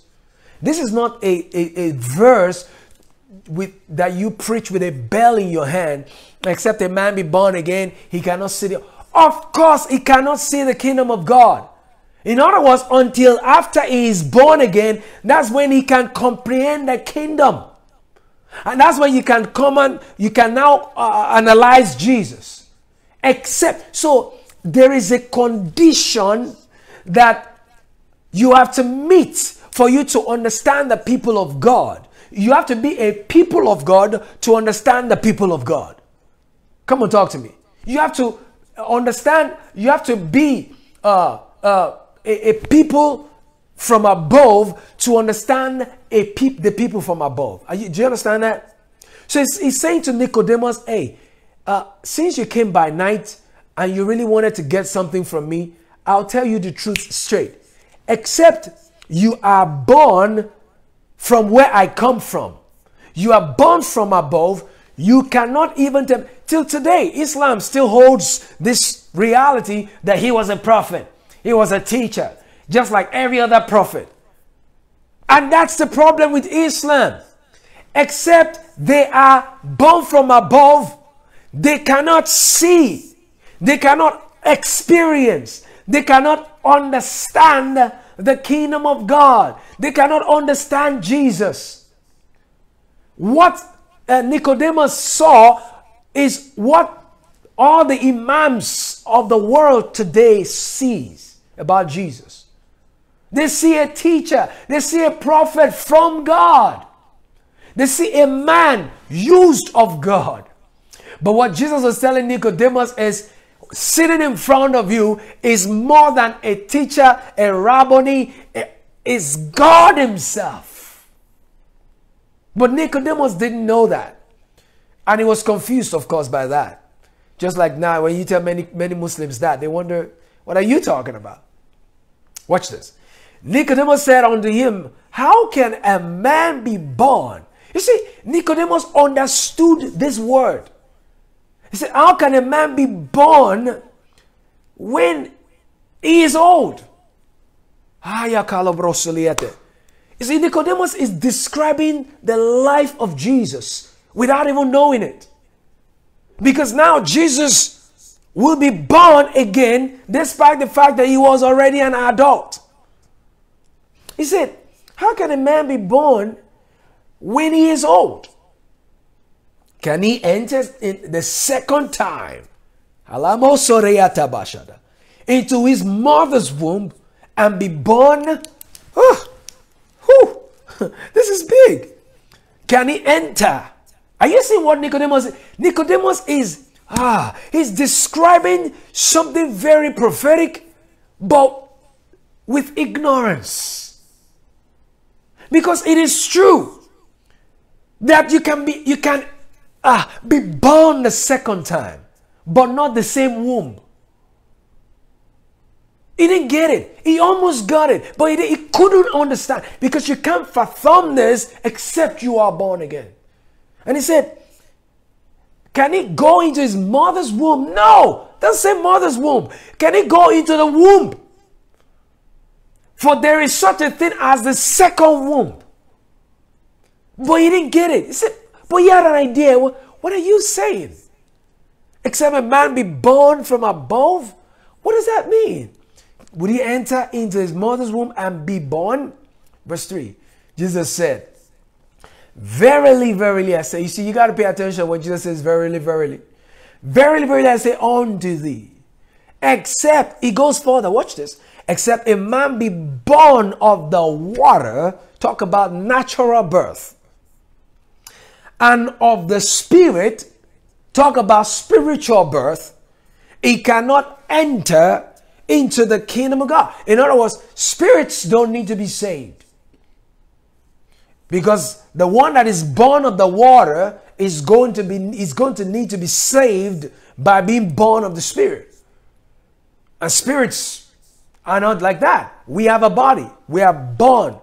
We are a spirit, but we have a body. Praise the Lord. So it says, except a man be born of natural birth and of spiritual birth, he cannot enter into the kingdom of God. So there is a natural birth. Where were you born? Some of you were born in the United States. You were born in London. You were born in Nigeria. Born in South Africa. You were born somewhere, right? And then you are the citizen of that country. Hallelujah. But Jesus was saying to him that when you get born in the natural, just like he was born in the natural, Galatians chapter 4, at the fullness of time, Jesus was born. Hallelujah. But you see, and he was born under the law. Praise the Lord, like every other person. He was like every other person. Hallelujah. So, but at some point, when he was born of the Spirit, born of the Holy Ghost, he was not like every other person. That's why you are not like every other person. If you are born again, you are not like every other person. If you are born again, you have been born from above. You have exchanged your citizenship. You are no more on the earth. You are no more off the earth. Hallelujah. And it says, verse 6, that which is born of flesh is flesh, and that which is born of spirit is spirit. So if you are born by the first natural birth, then you are of natural birth. That's who you are. Hallelujah. So, but when you are born of the Spirit, hallelujah, said you are spirit. You are not born of so you cannot be born of the flesh and operate in the realm of the Spirit, or vice versa. Hallelujah. So marvel not that I said unto ye, must be born from above. Hallelujah. So do not marvel that I'm saying these things to you, because it's quite a marvel to hear. It's quite amazing. It's quite almost unfathomable, unthinkable that what you're talking about, that one can be born twice, and you can be born the first time and be born the second time. Hallelujah. What am I trying to say with my point? Hallelujah. What am I trying to say? I'm saying that to be born again, or to be born from above, is all of us that have been born again, we have been born again or born from above according to what Jesus said. So we are a spirit. Hallelujah. We have been born of the Spirit, therefore we are spirit. In other words, if you go back to Romans 8:29, to be conformed to the image of the first Son, hence therefore is that you are a condition given here in verse 5 of John's Gospel, chapter 3 verse 5. In other words, for you to be conformed to that image of the firstborn is for you to be born of the Spirit. And if you are under the sound of my voice and you are born again, you are born of the Spirit.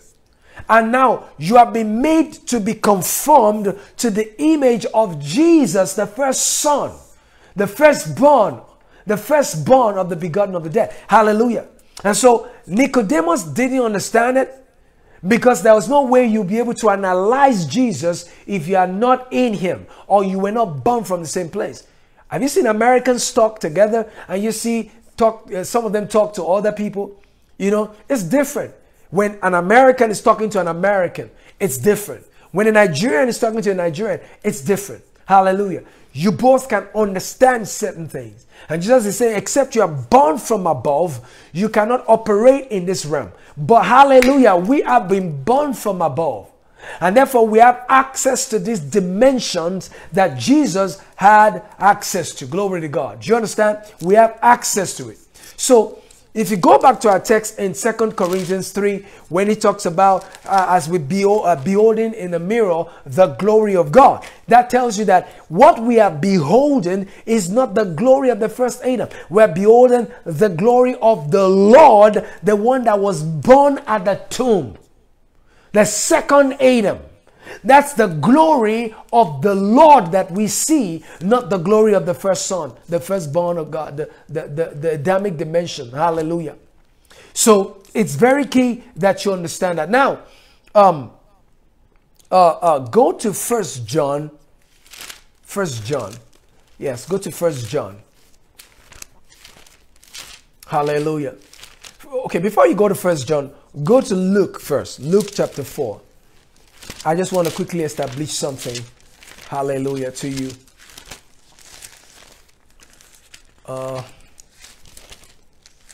The gospel according to Luke chapter 4. Go straight to verse 41 if you can find it. And the devils came out, and devils also came out of many, crying out and saying, Thou art Christ, the Son of God. And rebuking them, suffered them not to speak, for they knew that he was Christ. Hallelujah.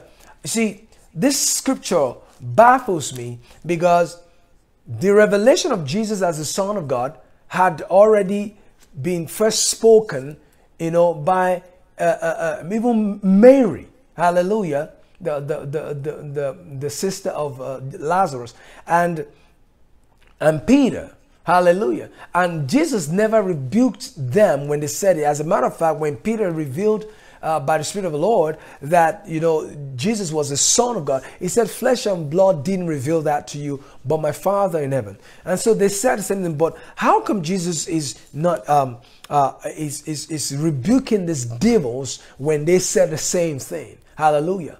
I'll tell you, it's because what they said sounded like the truth, but it's not really the truth. Hallelujah. Because Jesus did not perform these miracles as the Son of God. He actually did as a Son of Man. And if you notice, when Peter confirmed and said, you are Christ, he had got nothing to do with miracles. He just wanted them to understand who he was. Hallelujah. He was not that yet, but he was going to be. He said, upon this I will build my church. Upon this I will build my church. And when he died, the church scattered. The temple, scattered. The veil tore into two. I said, I'm going to build it in 3 days. So he said, I will build my church, and the gates, the authority of hell shall not prevail against it. What does that mean? There's something about being a son of God. The image of the Son of God at work in you. He was not yet the Son of God before death. But after he came out of the grave, he became the Son of God. Because now at the tomb, a body was given to him, a body that Mary should not touch, and a body that could walk through the wall, a body that is now what we call the body of Christ. Hallelujah. The body of Christ is a spiritual body. It's a spiritual body. Hallelujah. And so we are now sons of God. The Bible says he has brought many sons back to glory. But as many as are led by the Spirit, they are the sons of God. So we are not going to be like the second Adam. We are already like the second Adam. Why? Because we have been made to be conformed to the image of the first Son. How? By being born from above. How? By giving our hearts to Jesus, our life, confessing him as Lord and Savior. We became a people born from above, just like him. So if you have seen me, you have seen him.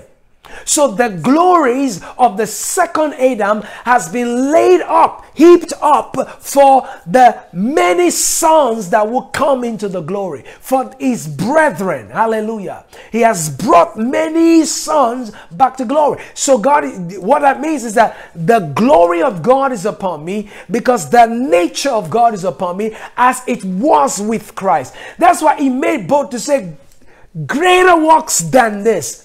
And some people go, oh, really? Are we ever going to do a miracle or works that could be ever greater than Jesus'? Yes. Why? Because he only had 50 days after he was raised. He only lived in that realm physically with us for just 50 days. And that's why Luke reported in chapter 1. He said he was with them for 40 days. And he said he was with them, teaching them about the kingdom of God. What was he teaching again? He had taught them the kingdom for 3 years, for 3.5 years. What on earth was he teaching them? He said, with many infallible proofs. He was with them. The treatise of things that Jesus did. Go to the book of Acts. Let's just read it. Because again, this series, I'm going somewhere. And I want some of you to just have some footings before we jump. Hallelujah. We are still on the floor right now. We haven't on the ground. We haven't, we're not airborne yet. Hallelujah. Where does I should go to Acts? Go to Luke's book of Acts. And then in verse 1, chapter 1, verse 1, the former treatise have I made, O Theophilus, of all that Jerusalem began to do and teach. Jesus rather began to do and teach. Began to do. If it's your Bible, you want to underline that. He began to do certain things and teach certain things after resurrection. He began to do them and teach them. Why is he doing and teaching them? He's doing what he's teaching. He needed to do it because he had never done such before. Not on that dimension. He had never. They've watched him do stuff before, but he began to do certain things here. The Bible didn't record it, but he said he began to do it. I believe the Bible didn't record it because it will be revealed in your spirit and you begin to operate in it. It's not something, it's a deeper dimension of God that only is revealed. Because why does it tell us about what Jesus began to do and teach and he never told us? Rather, he said until the day until the day, which means 40 days. Hallelujah. The day he left, 40 days in which, you see, it was 40 days, they met at Sinai, 40 days after they left Egypt, 40 days after he came out of the grave, the Bible says until the day in which he was taken up, until ascension. After that he through the Holy Ghost, watch this, had given commandments unto the apostles whom he had chosen. Did you see that? Again, the Bible didn't tell us about these commandments. See, there are many things hidden in this verse 1 and 2 and 3 that a lot of people miss. Are you got what I'm saying? After resurrection, the things he began to do. The things he began to do and to teach. Where are those things? Where are those things that Jesus began to do and teach? The Bible didn't record it. They didn't tell us about it. So there were dimensions of teachings of Jesus, of deeds, works of Jesus that the Bible really did not report. And emphatically, they were the post-resurrection dimensions. They were post-resurrection dimension of life, of the calling of God upon his life. Look at what it says. It says, after that he had, through the Holy Ghost, had given commandments unto the apostles whom he had chosen. So there were commandments given. We don't know. Verse 3. To whom also he shewed himself alive after his passion, after his death, by many infallible proofs. Did you see that? Many infallible proofs. Many infallible proofs.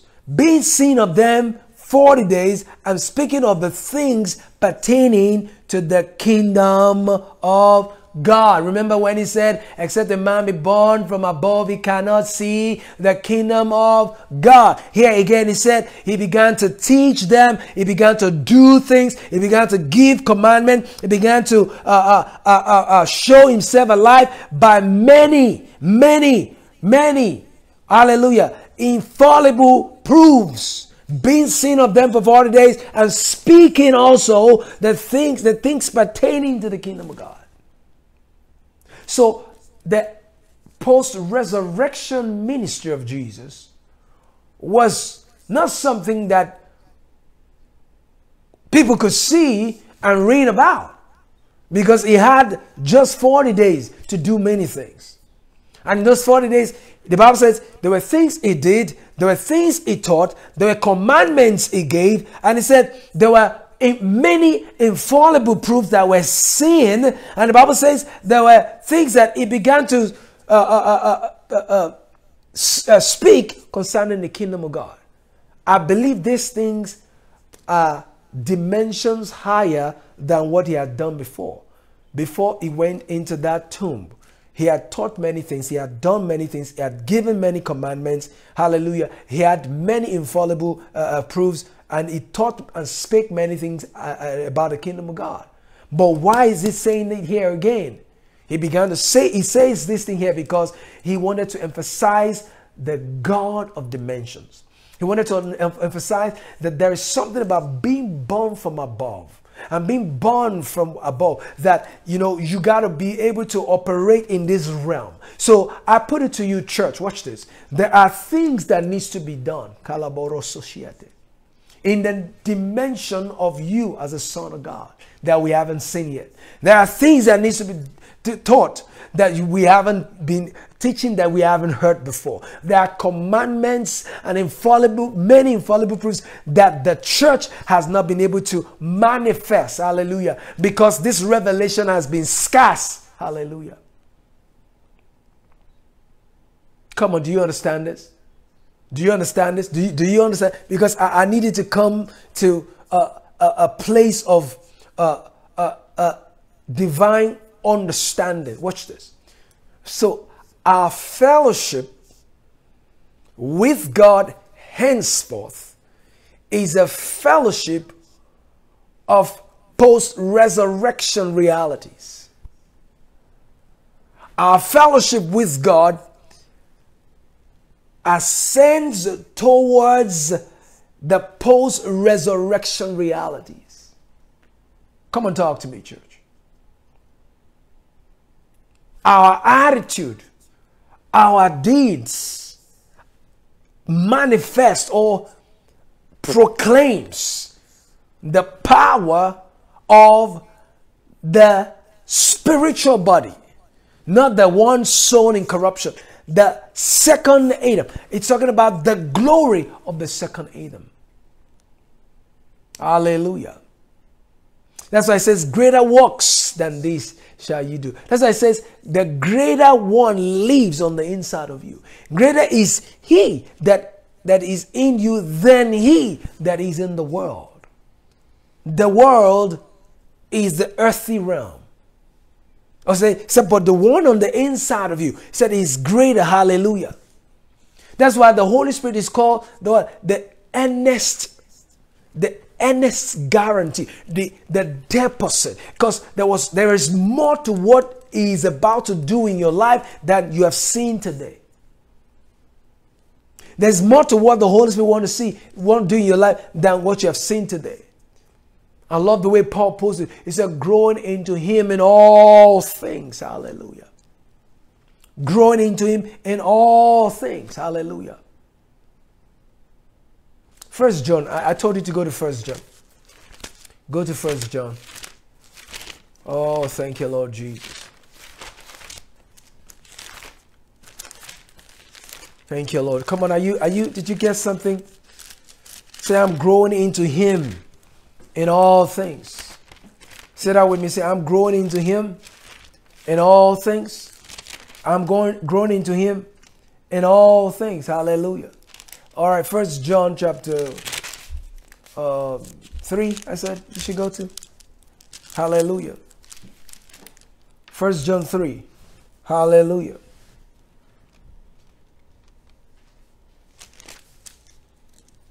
Hallelujah.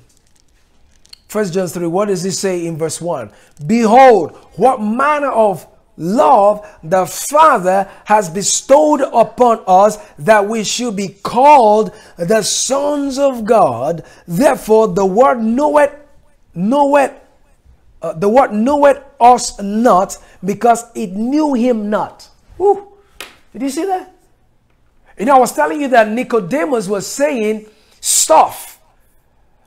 But Jesus was saying, you would not be able to analyze me if you are not if you are not from the country I come from. You can't analyze me. And John, after many years, after ascension, began to write. And he's saying something the same way, the same thing. Say, oh, what manner of love. Oh, no wonder Ephesians, where we read, talked about we understanding the love of God, grounded in love. When you are grounded in love, it does not just mean you have love towards your neighbor and you love your enemies. It actually ultimately means to be grounded in love is for you to understand what that love did to you in the first place, that love made you a son of resurrection, a son of God. Woo! That's why you can love your neighbor. That's why you can do some things. Hallelujah. Because you are now like him. You are now operating in the likeness of his resurrection. Oh,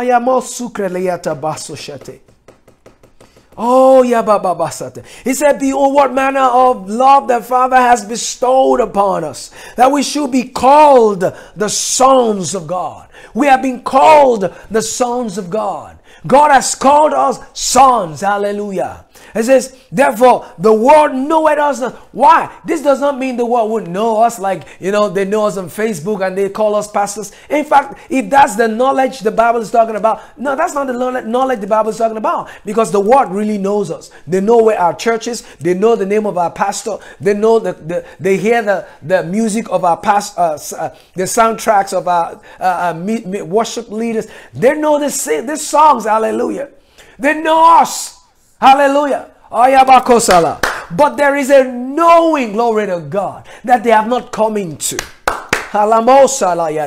There is a knowing of the sons of God that the world doesn't know yet. Hallelujah.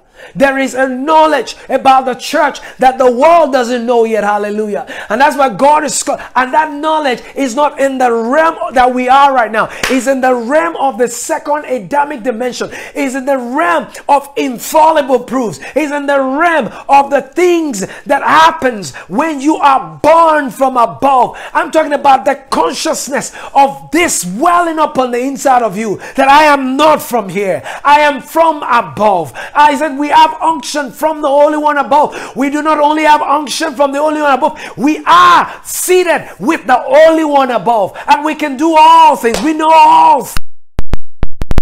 Abides in you, that you need no man to teach you. You get to the point where you are like Christ. You know what he knows. You're operating in the knowledge that he operates in the grace that you operate. He said of the fullness of his grace we have received grace, heaped upon grace, heaped upon grace, heaped upon grace. So when we read the word, he said, when we behold, as beholding in the mirror the word of God, he said, we behold the glory of the Lord. We behold the glory of Jesus, the Son that was born in the tomb. The glory of Jesus, not the one born at Bethlehem, the one born in the tomb. He said we are operating in his likeness and in his image, so that whoever sees me has seen him. Hallelujah. He said, no longer do I call you servant, for a servant cannot understand the thing his master is doing, but I call you friends.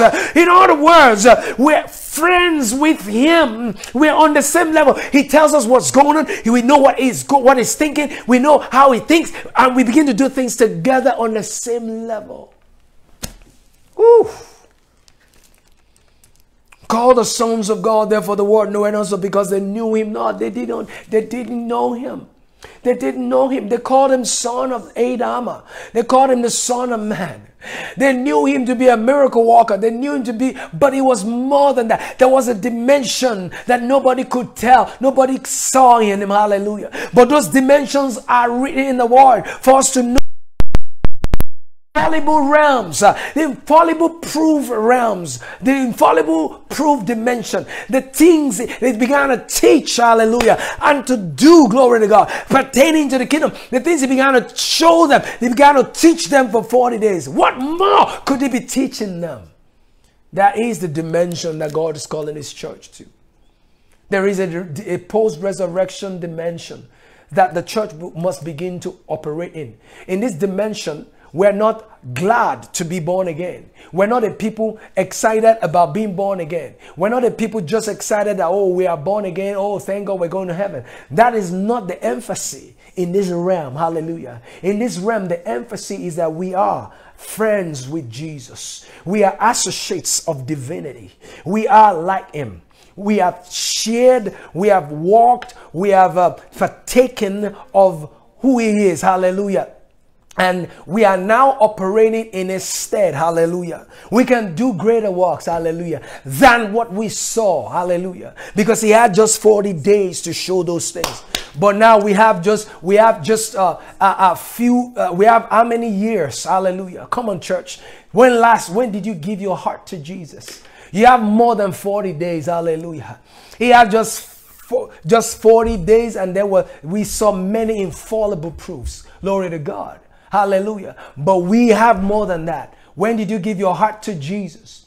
When did Jesus become the Lord of your heart, the Lord of your life?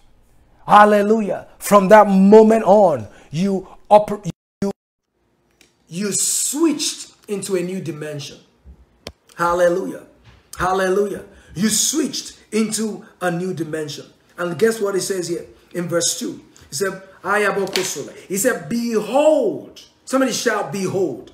He said, now are we the sons of God, and it does not yet appear what we shall be, but we know that when he shall appear, we shall be like him, for we shall see him as he is. Woo!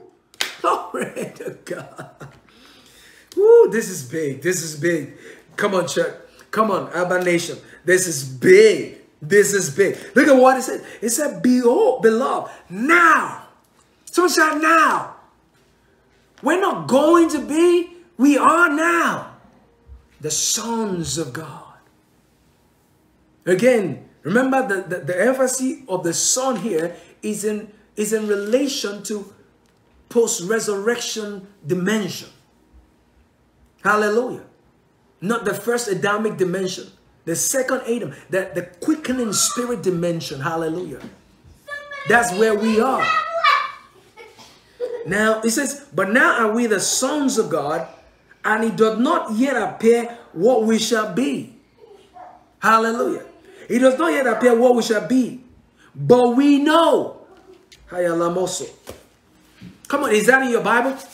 We know. What is John talking about?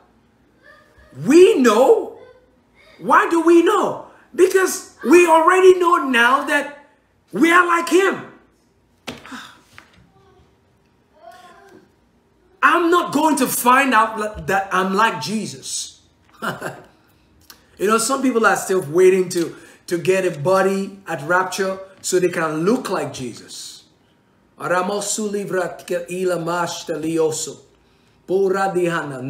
are you the sons of God, saith the Spirit of grace. Now are you the Christs to your generations. Hallelujah. See, at rapture, you have come to the end of the first assignment of your life.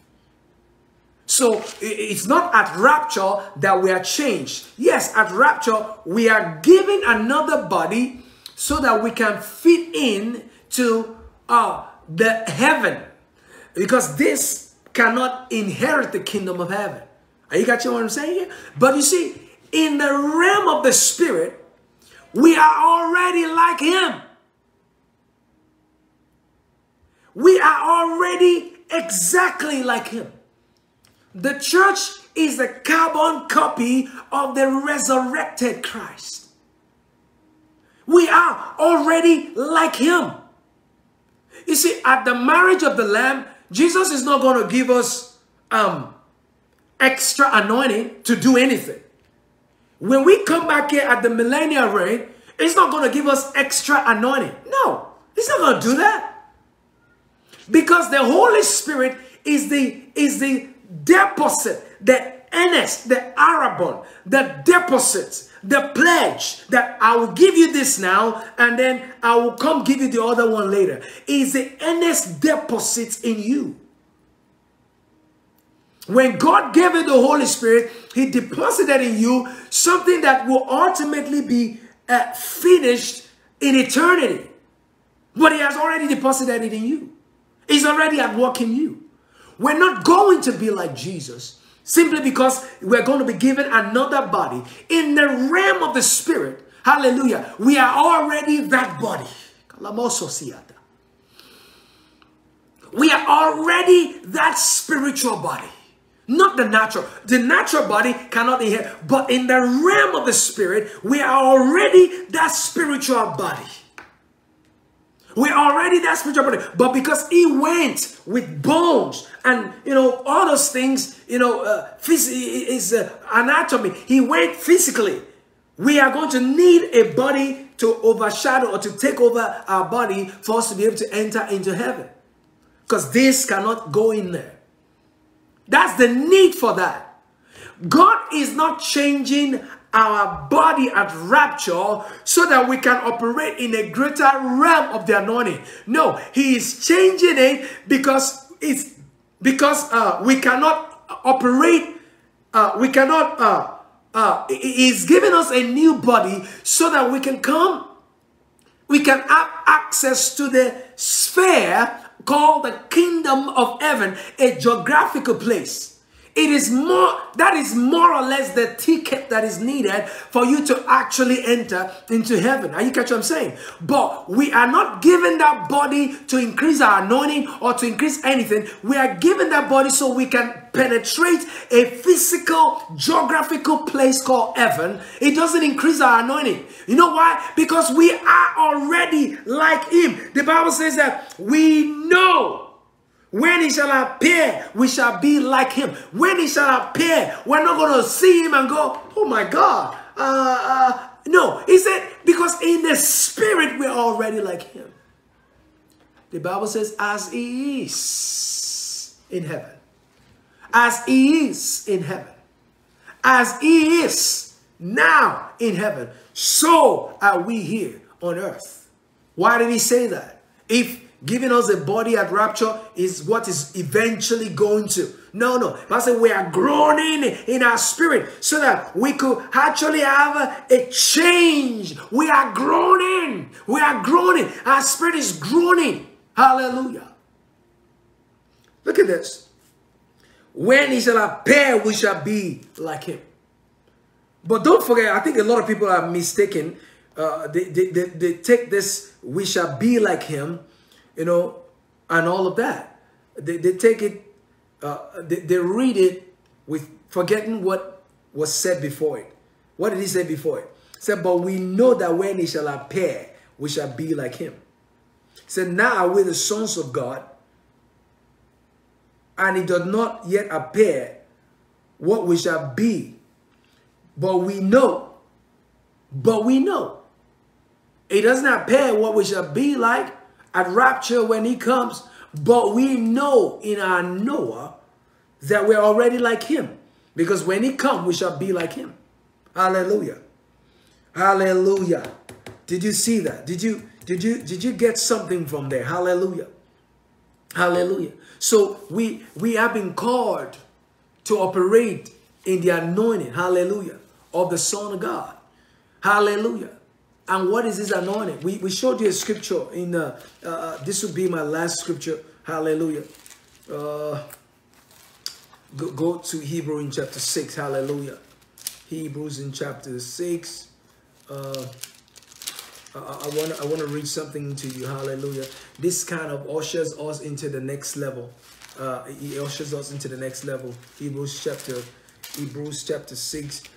Read with me from verse 4. For it is impossible for those who were once enlightened and have tasted of the heavenly gift and were made partakers of the Holy Ghost and have tasted of the good word of the Lord and the past of the world to come. Hallelujah. Now I know that, you know, the author is emphasis here really is about those who have fallen away, and you know, talking about it's like a command for the apostasy, and the counsel that is needed, you know, in the midst of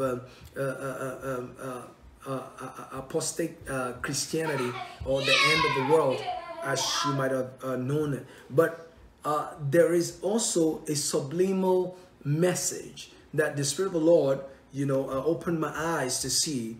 It says, for it is impossible for those who were once enlightened and have tasted of the heavenly gift and were made partakers of the Holy Ghost. So to have tasted of the heavenly gift and be enlightened and all of that is to be a partaker of the Holy Ghost, a partaker of the Holy Ghost. So if I am partaking of the Holy Ghost, meaning if I'm born again, born from above, you know, it says I am a partaker of the Holy Ghost. It said I have tasted of what? The good word. Hallelujah. And all the powers of the word to come. You got what I'm saying? So he said they have tasted of the good word. Hallelujah. So when the Holy Ghost is at work in your life, when you are indwelt by the Spirit of God, certain things will happen to you. The Bible says you have already tasted, remember the Bible calls the Holy Spirit a deposit, a guarantee, of what is to come. Hallelujah. That's what the Bible calls him. And so it says you have tasted of the heavenly gift. So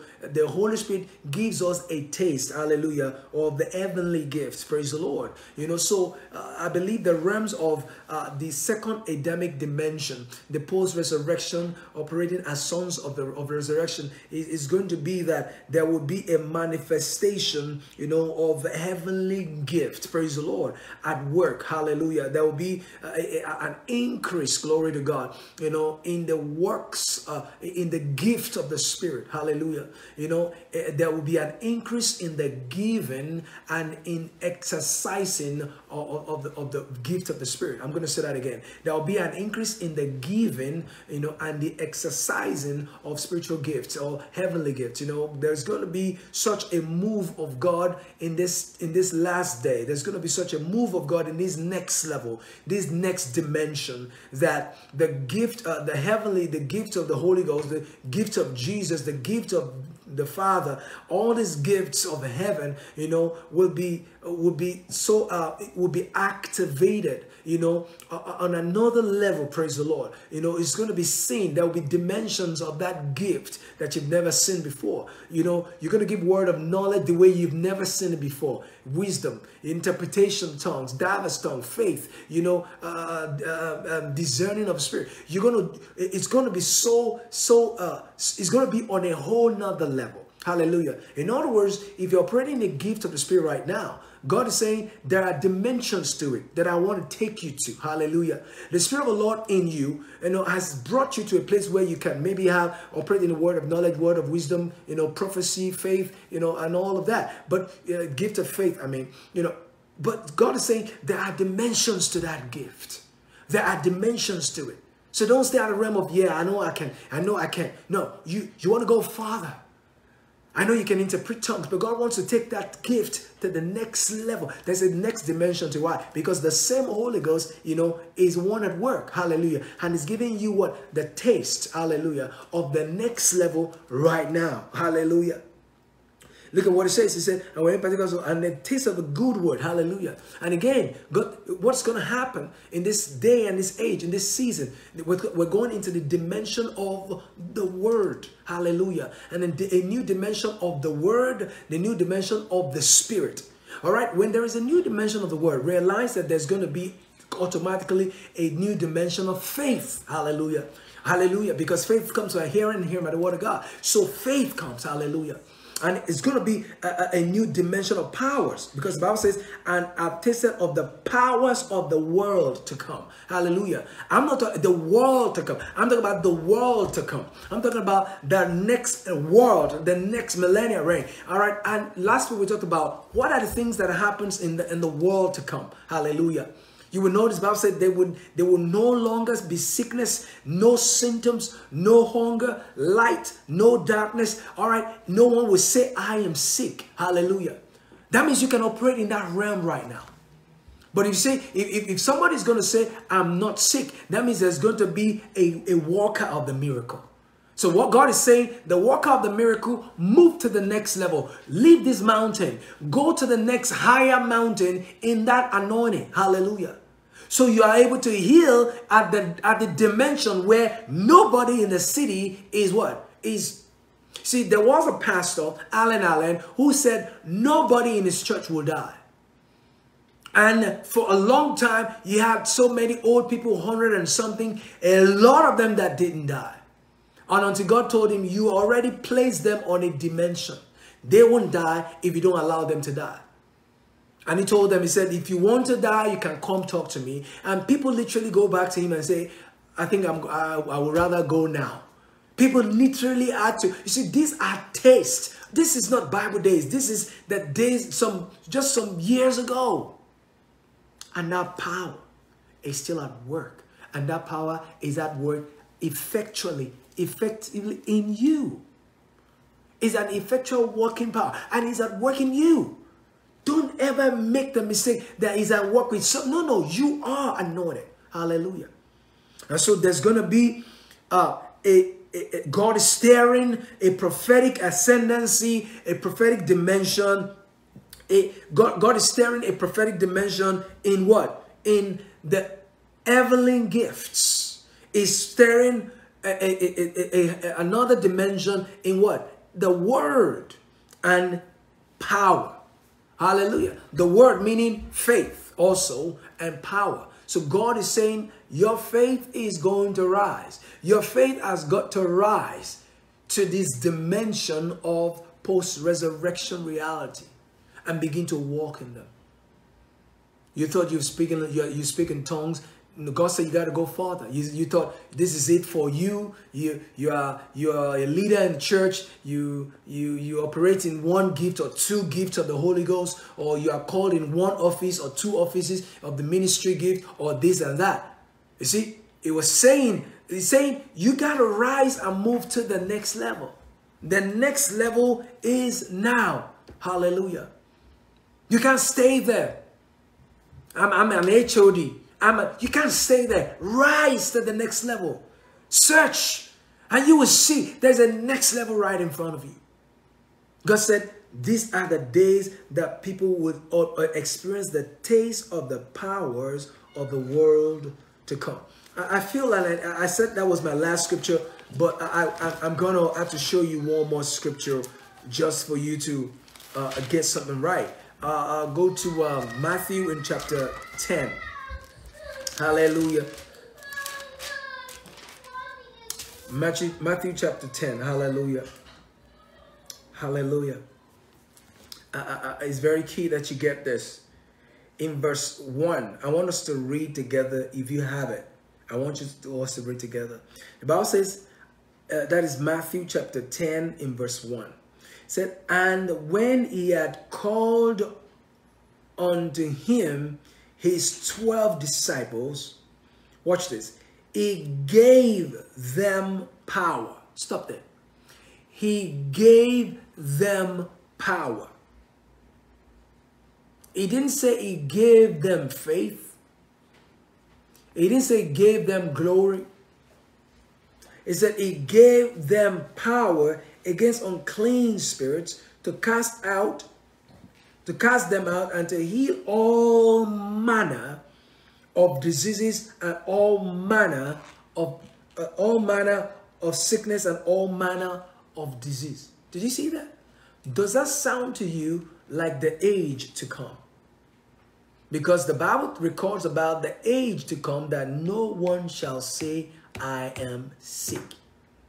For no one to say, I am sick, it means that all manner of sicknesses and all manner of disease, including financial disease,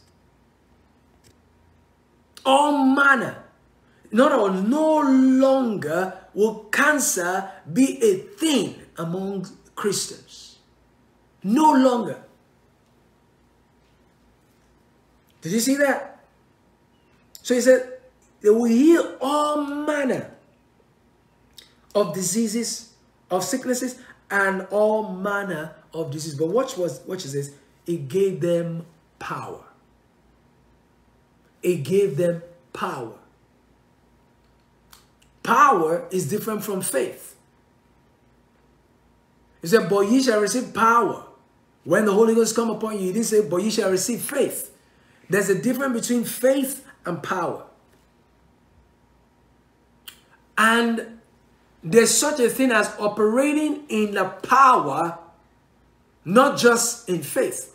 Many Christians operate in the realm of faith to get results. But there is such a thing as operating in the realm of power to get results. I don't know if you understand that. Do you understand? Most people are operating in the realm of power, in the realm of faith. Hallelujah. But there's a realm of power where you determine what faith can or cannot do. Do you understand? You discern what faith can and cannot do.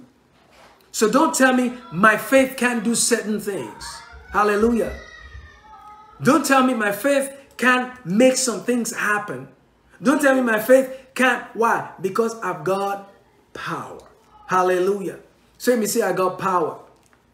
Say I've got power. I've got power. You know, in a realm, the children of Israel were given laws so they can operate in the life. Hallelujah. No, we were given life so that we can determine laws. The life of God is in you so that you can determine laws. Hallelujah. Praise the Lord, somebody. All we are trying to say in this message to you is that the power of resurrection is at work in you. And Jesus didn't express all. He didn't have time to express all that the second birth really should be about. And the powers of being born from above. He only had 40 days. But we are the sons of God. We have been made and conformed to the image of the Son of God. And now we can operate as he would have done and as he did in those 40 days. It's high time the church began to focus on those 40 days more than the 3.5 years that led to the cross. I'm going to say that again. It's high time that the church of Jesus began to focus on the last 40 days of Jesus, not the last, not the days before his death. The church must come to that place where she embraces the post-resurrection era, post-resurrection dimension. Hallelujah. You catching this? If you didn't hear me the first and the second time, I'm going to say it again. God is calling his church. And I am convinced that the church should be functioning in the last 40 days of Jesus on earth, more than functioning in the last 3.5 years that led him to the cross.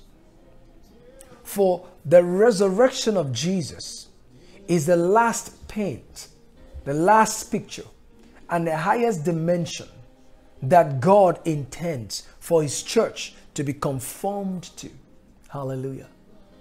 And God is calling you to move higher in the realms of the anointing. Move higher from the gift that you used to operate in.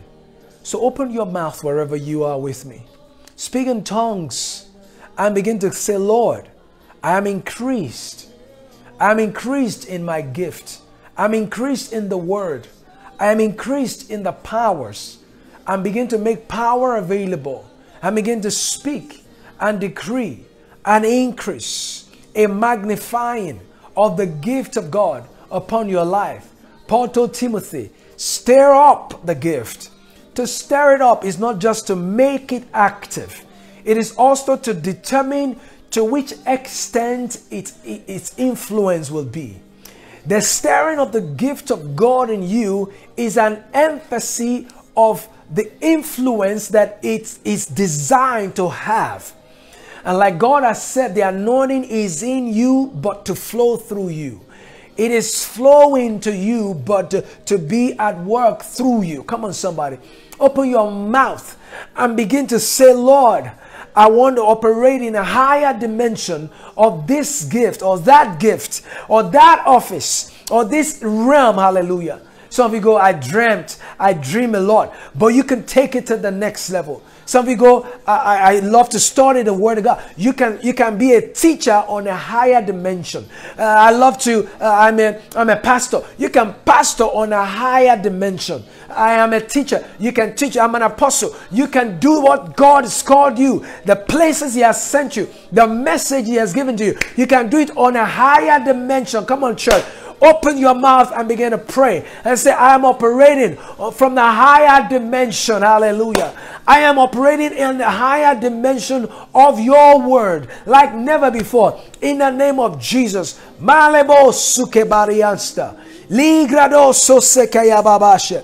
Oh, randebo soto la babasha. Helemo rondo sote bahia. Oh, come on, somebody, don't limit the Holy One on the inside of you. Begin to operate in the power of God, in the grace of God that you've never operated before. Come on, somebody. Labo soso kayabasha. Elamandra siata baka labasa. Oh, thank you, Lord Jesus. Elemo sokalabasha. Elamondo sokalababasha. Elamanda karabasa. Ile da koso, le madarabosha, le manoso poroso. Oh, thank you, Lord Jesus. Hallelujah. We give you praise. Zion is calling me to a higher place of praise. Zion is calling me to a higher place of praise. Stand up, oh, Thank you, Lord Jesus. The Lord is expanding. Is expanding you from within.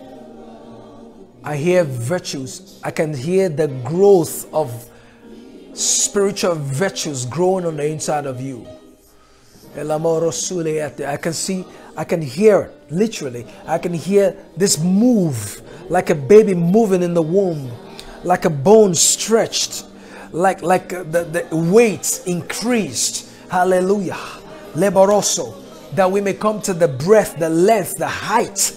Hallelujah. To know the love of God. Hallelujah. That's what the scriptures that we read said in Ephesians chapter 3. Hallelujah. And that is happening right now. Ephesians 3 is happening right now in your spirit. Ephesians 3 is happening right now. There is an increase in the length. You are able to comprehend now because you are growing. Maloroso. I see an increase. The virtues, the virtue in the realm of spirit, your calling, your virtue are like your organs. And God saying that organ is growing. Hallelujah, is growing. The Lord is bringing some of you to a place of frustration when it comes to where you are in your prayer life, because it's pushing you out of your comfort zone. The Lord is saying, I want you to come out of that. Stop praying like that. Stop it. Stop talking like that. Stop preaching like that. You bigger than that. You can go farther than where you are. Come on, receive those words. Receive those hands. Yeah. It becomes my highest praise just to know you more.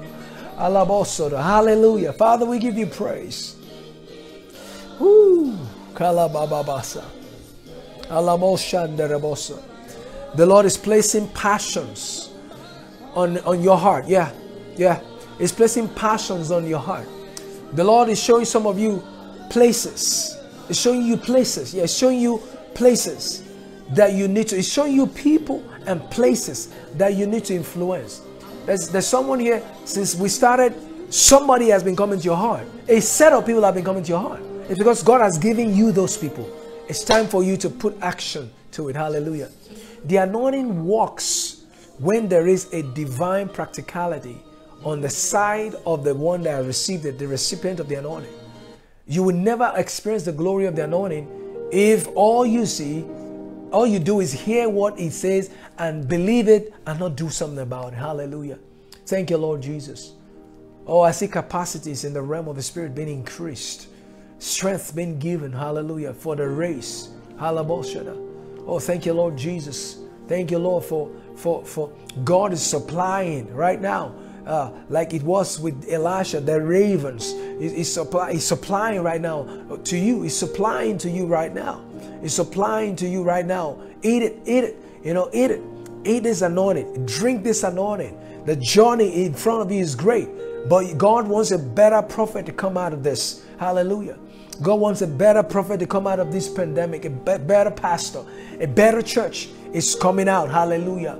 We're coming into the realm of increase like we've never seen it in the church, because the grace of God upon God's people is about to be seen like never before.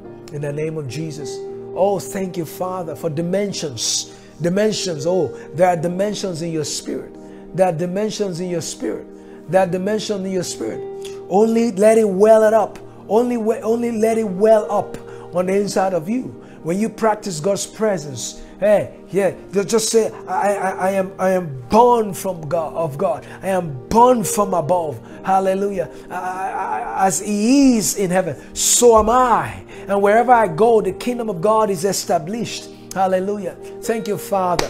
Thank you, Lord Jesus. I see somebody, you know, God is calling you, and there's this gift that is about to be seen in your ministry like never. And that's a gift of faith. And that's the gift of faith. The gift of faith, the gift of working of miracles is about to be made manifest in your life like never before. In the name of Jesus. Thank you, Lord Jesus. Thank you, Father. Thank you, Lord. The spirit of counsel is resting upon certain people right here. The Lord is giving you divine instruction for people, for nations, for families. He's giving you divine instruction. Lord, you will speak and they will listen. You speak and you bring healing to them, because it's at work in you like never before. Thank you, Lord.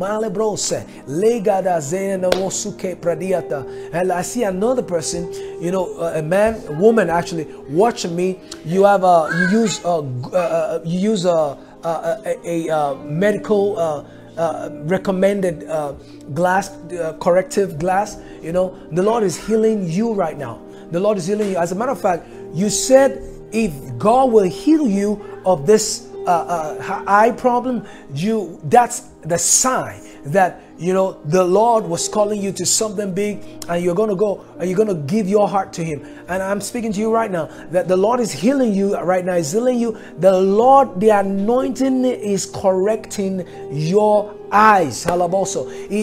The anointing is correcting. You see, the anointing of God is a corrective presence, and it's correcting because it's a creative presence as well. It's correcting your eyes. It's correcting. Come on, somebody, lift up your hands, receive that. The anointing is at work right now as a corrective and creative experience, creative power at work right now. It is creating and correcting things. It's creating and correcting things in the name of Jesus. Oh,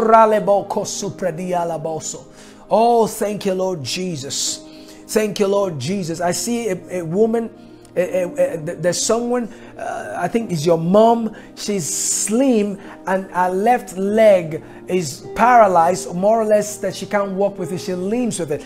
There's a healing anointing that's flowing right now through that leg, and I see her standing up. She feels this sudden sensation, and she's going to stand up and begin to operate in the anointing and in miracle. She's going to walk, and she's going to walk. And I said, I hear 3 days she's going to walk perfectly. She's going to run, you know, in 3 days. You know, the leg is going to get better and better. In 3 days she'll walk perfect in the name of Jesus. Thank you, Lord. Thank you, Lord. Malo sovredeata. Oh, lembra ba kusuvrede.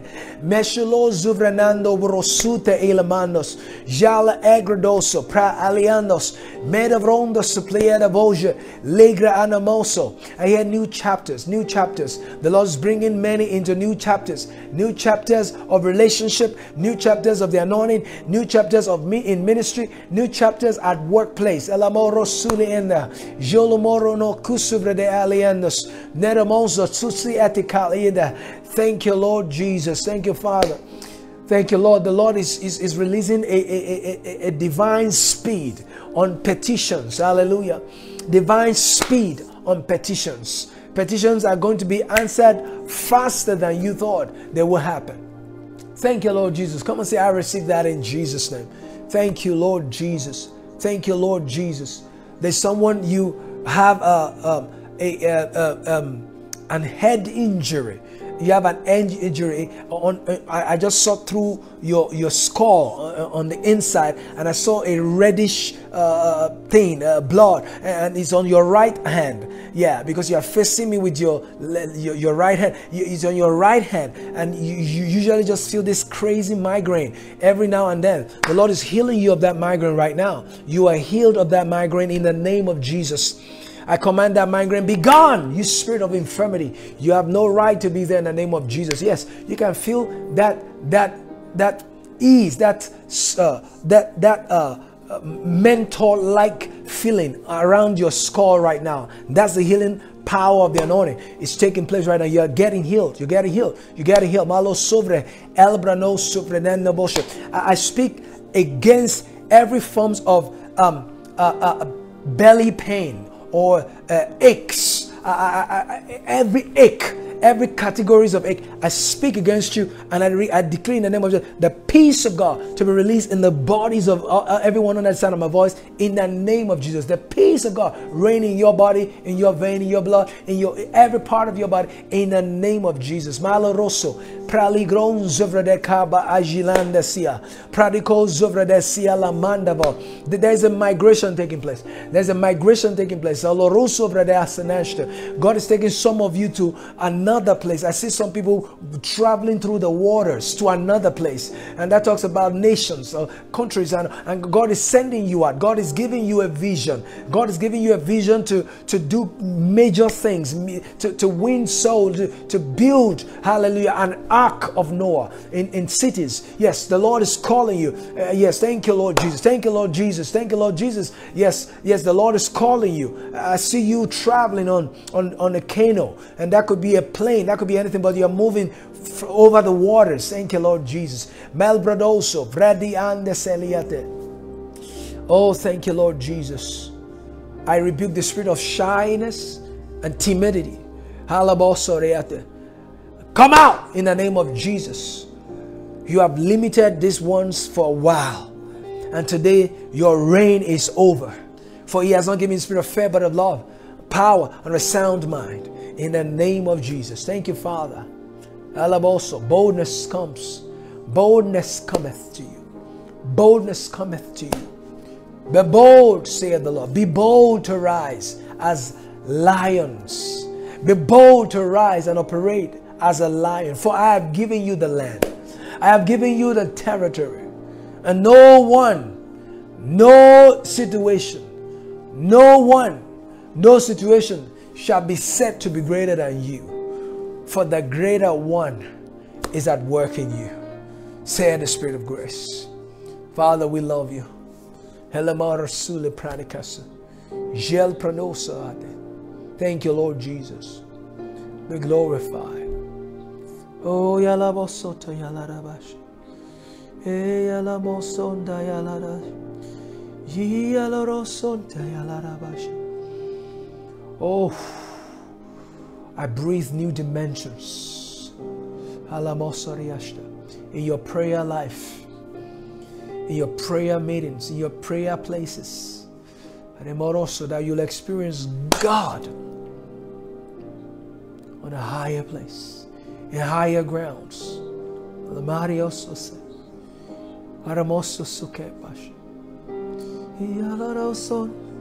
Ilemozande yalaraboshane. Oh yalaraboso ye. Yalabosonda le yarabash. Yarabosonda yala. Ronaroso. Ye yalamoso ne yarakosa. Mantiolosu yalashe. Oh, thank you, Lord, for the latter rain. Thank you, Lord, for the latter rain. Latter rain, latter rain, latter rain. Latter rain upon every seed of the ground. Latter rain of the anointing. Oh, yalarabosu yarash. Uno sunde yalarabosha. Urulusu de yalarosha ne yarabosu. Oh, thank you, Lord. Father, we give you praise. Thank you, Lord Jesus. Woo! Hallelujah. Glory to God. Did you get something today? Hallelujah. You're ready to go out with that dimension mentality. You're ready to go out as sons of righteousness, sons of resurrection. Hallelujah. Go out to operating higher realms of the anointing in your life. Hallelujah. I am proud of what God is going to do, set to do in your life, and I'm so expectant. Hallelujah. And with that, I want to say, make sure you are conscious of these things. Make sure you are available to read the Word of God, to practice God's presence. I'm going to be talking about that next week, and how to tap into these dimensions consciously. Hallelujah. And one thing I notice is the Lord requires your cooperation to do whatever. As it was with Mary, God wants to manifest it, Jesus, through you. But He needs you to do it. He needs you to be part of the team. Hallelujah. So I want to encourage you. I look forward to greater testimonies in the month of June. It's going to be a lot of praying, a lot of opportunity for a welling up, a springing up. Hallelujah. We're going to be praying a lot, and information will go out as soon as possible. But I sense a spirit of prayer enveloping the church. Hallelujah. And I want us to respond to it, be the first church to respond to it. Hallelujah. Thank you, Father. Lord, we give you praise, and we thank you for this awesome gracious moment in your word. Thank you, Lord, for what eyes have not seen. You have revealed to us what ears have not heard. You have revealed to our spirit. We thank you because you blessed us today. We're empowered. We're empowered by your word. Thank you, Lord. In Jesus' name we are praying. The church said, amen. Hallelujah. Until we come your way again next week, Sunday, stay blessed and stay welling up unto the eternal life. Thank you. I'll see you on Sunday. Bye-bye.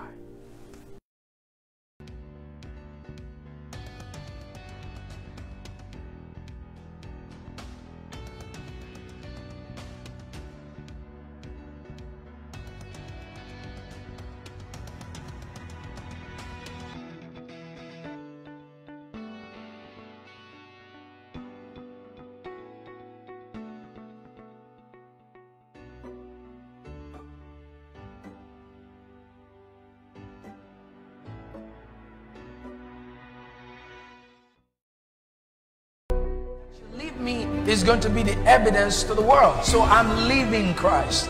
That's why Paul said, put on Christ. Put on the resurrected Christ. That's why Paul said, we didn't preach the dying Jesus to you. We preach the crucified and risen Jesus to you, because that is the message that bears the resurrection power. And that is what it means to be a witness. God has given birth to a generation that is without sin. And that was the generation Jesus came to model, and that's why he came as the Son of Man. We know that there is a lifting up.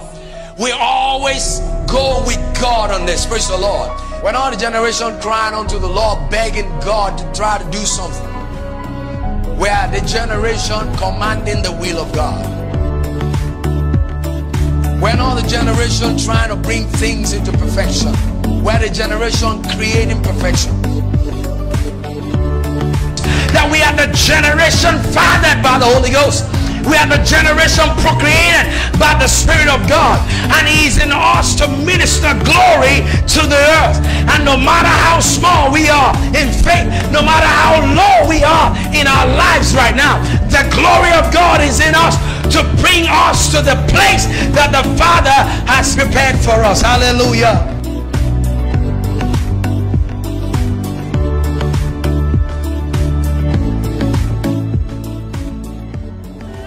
Time to hear the word of God according to the pattern.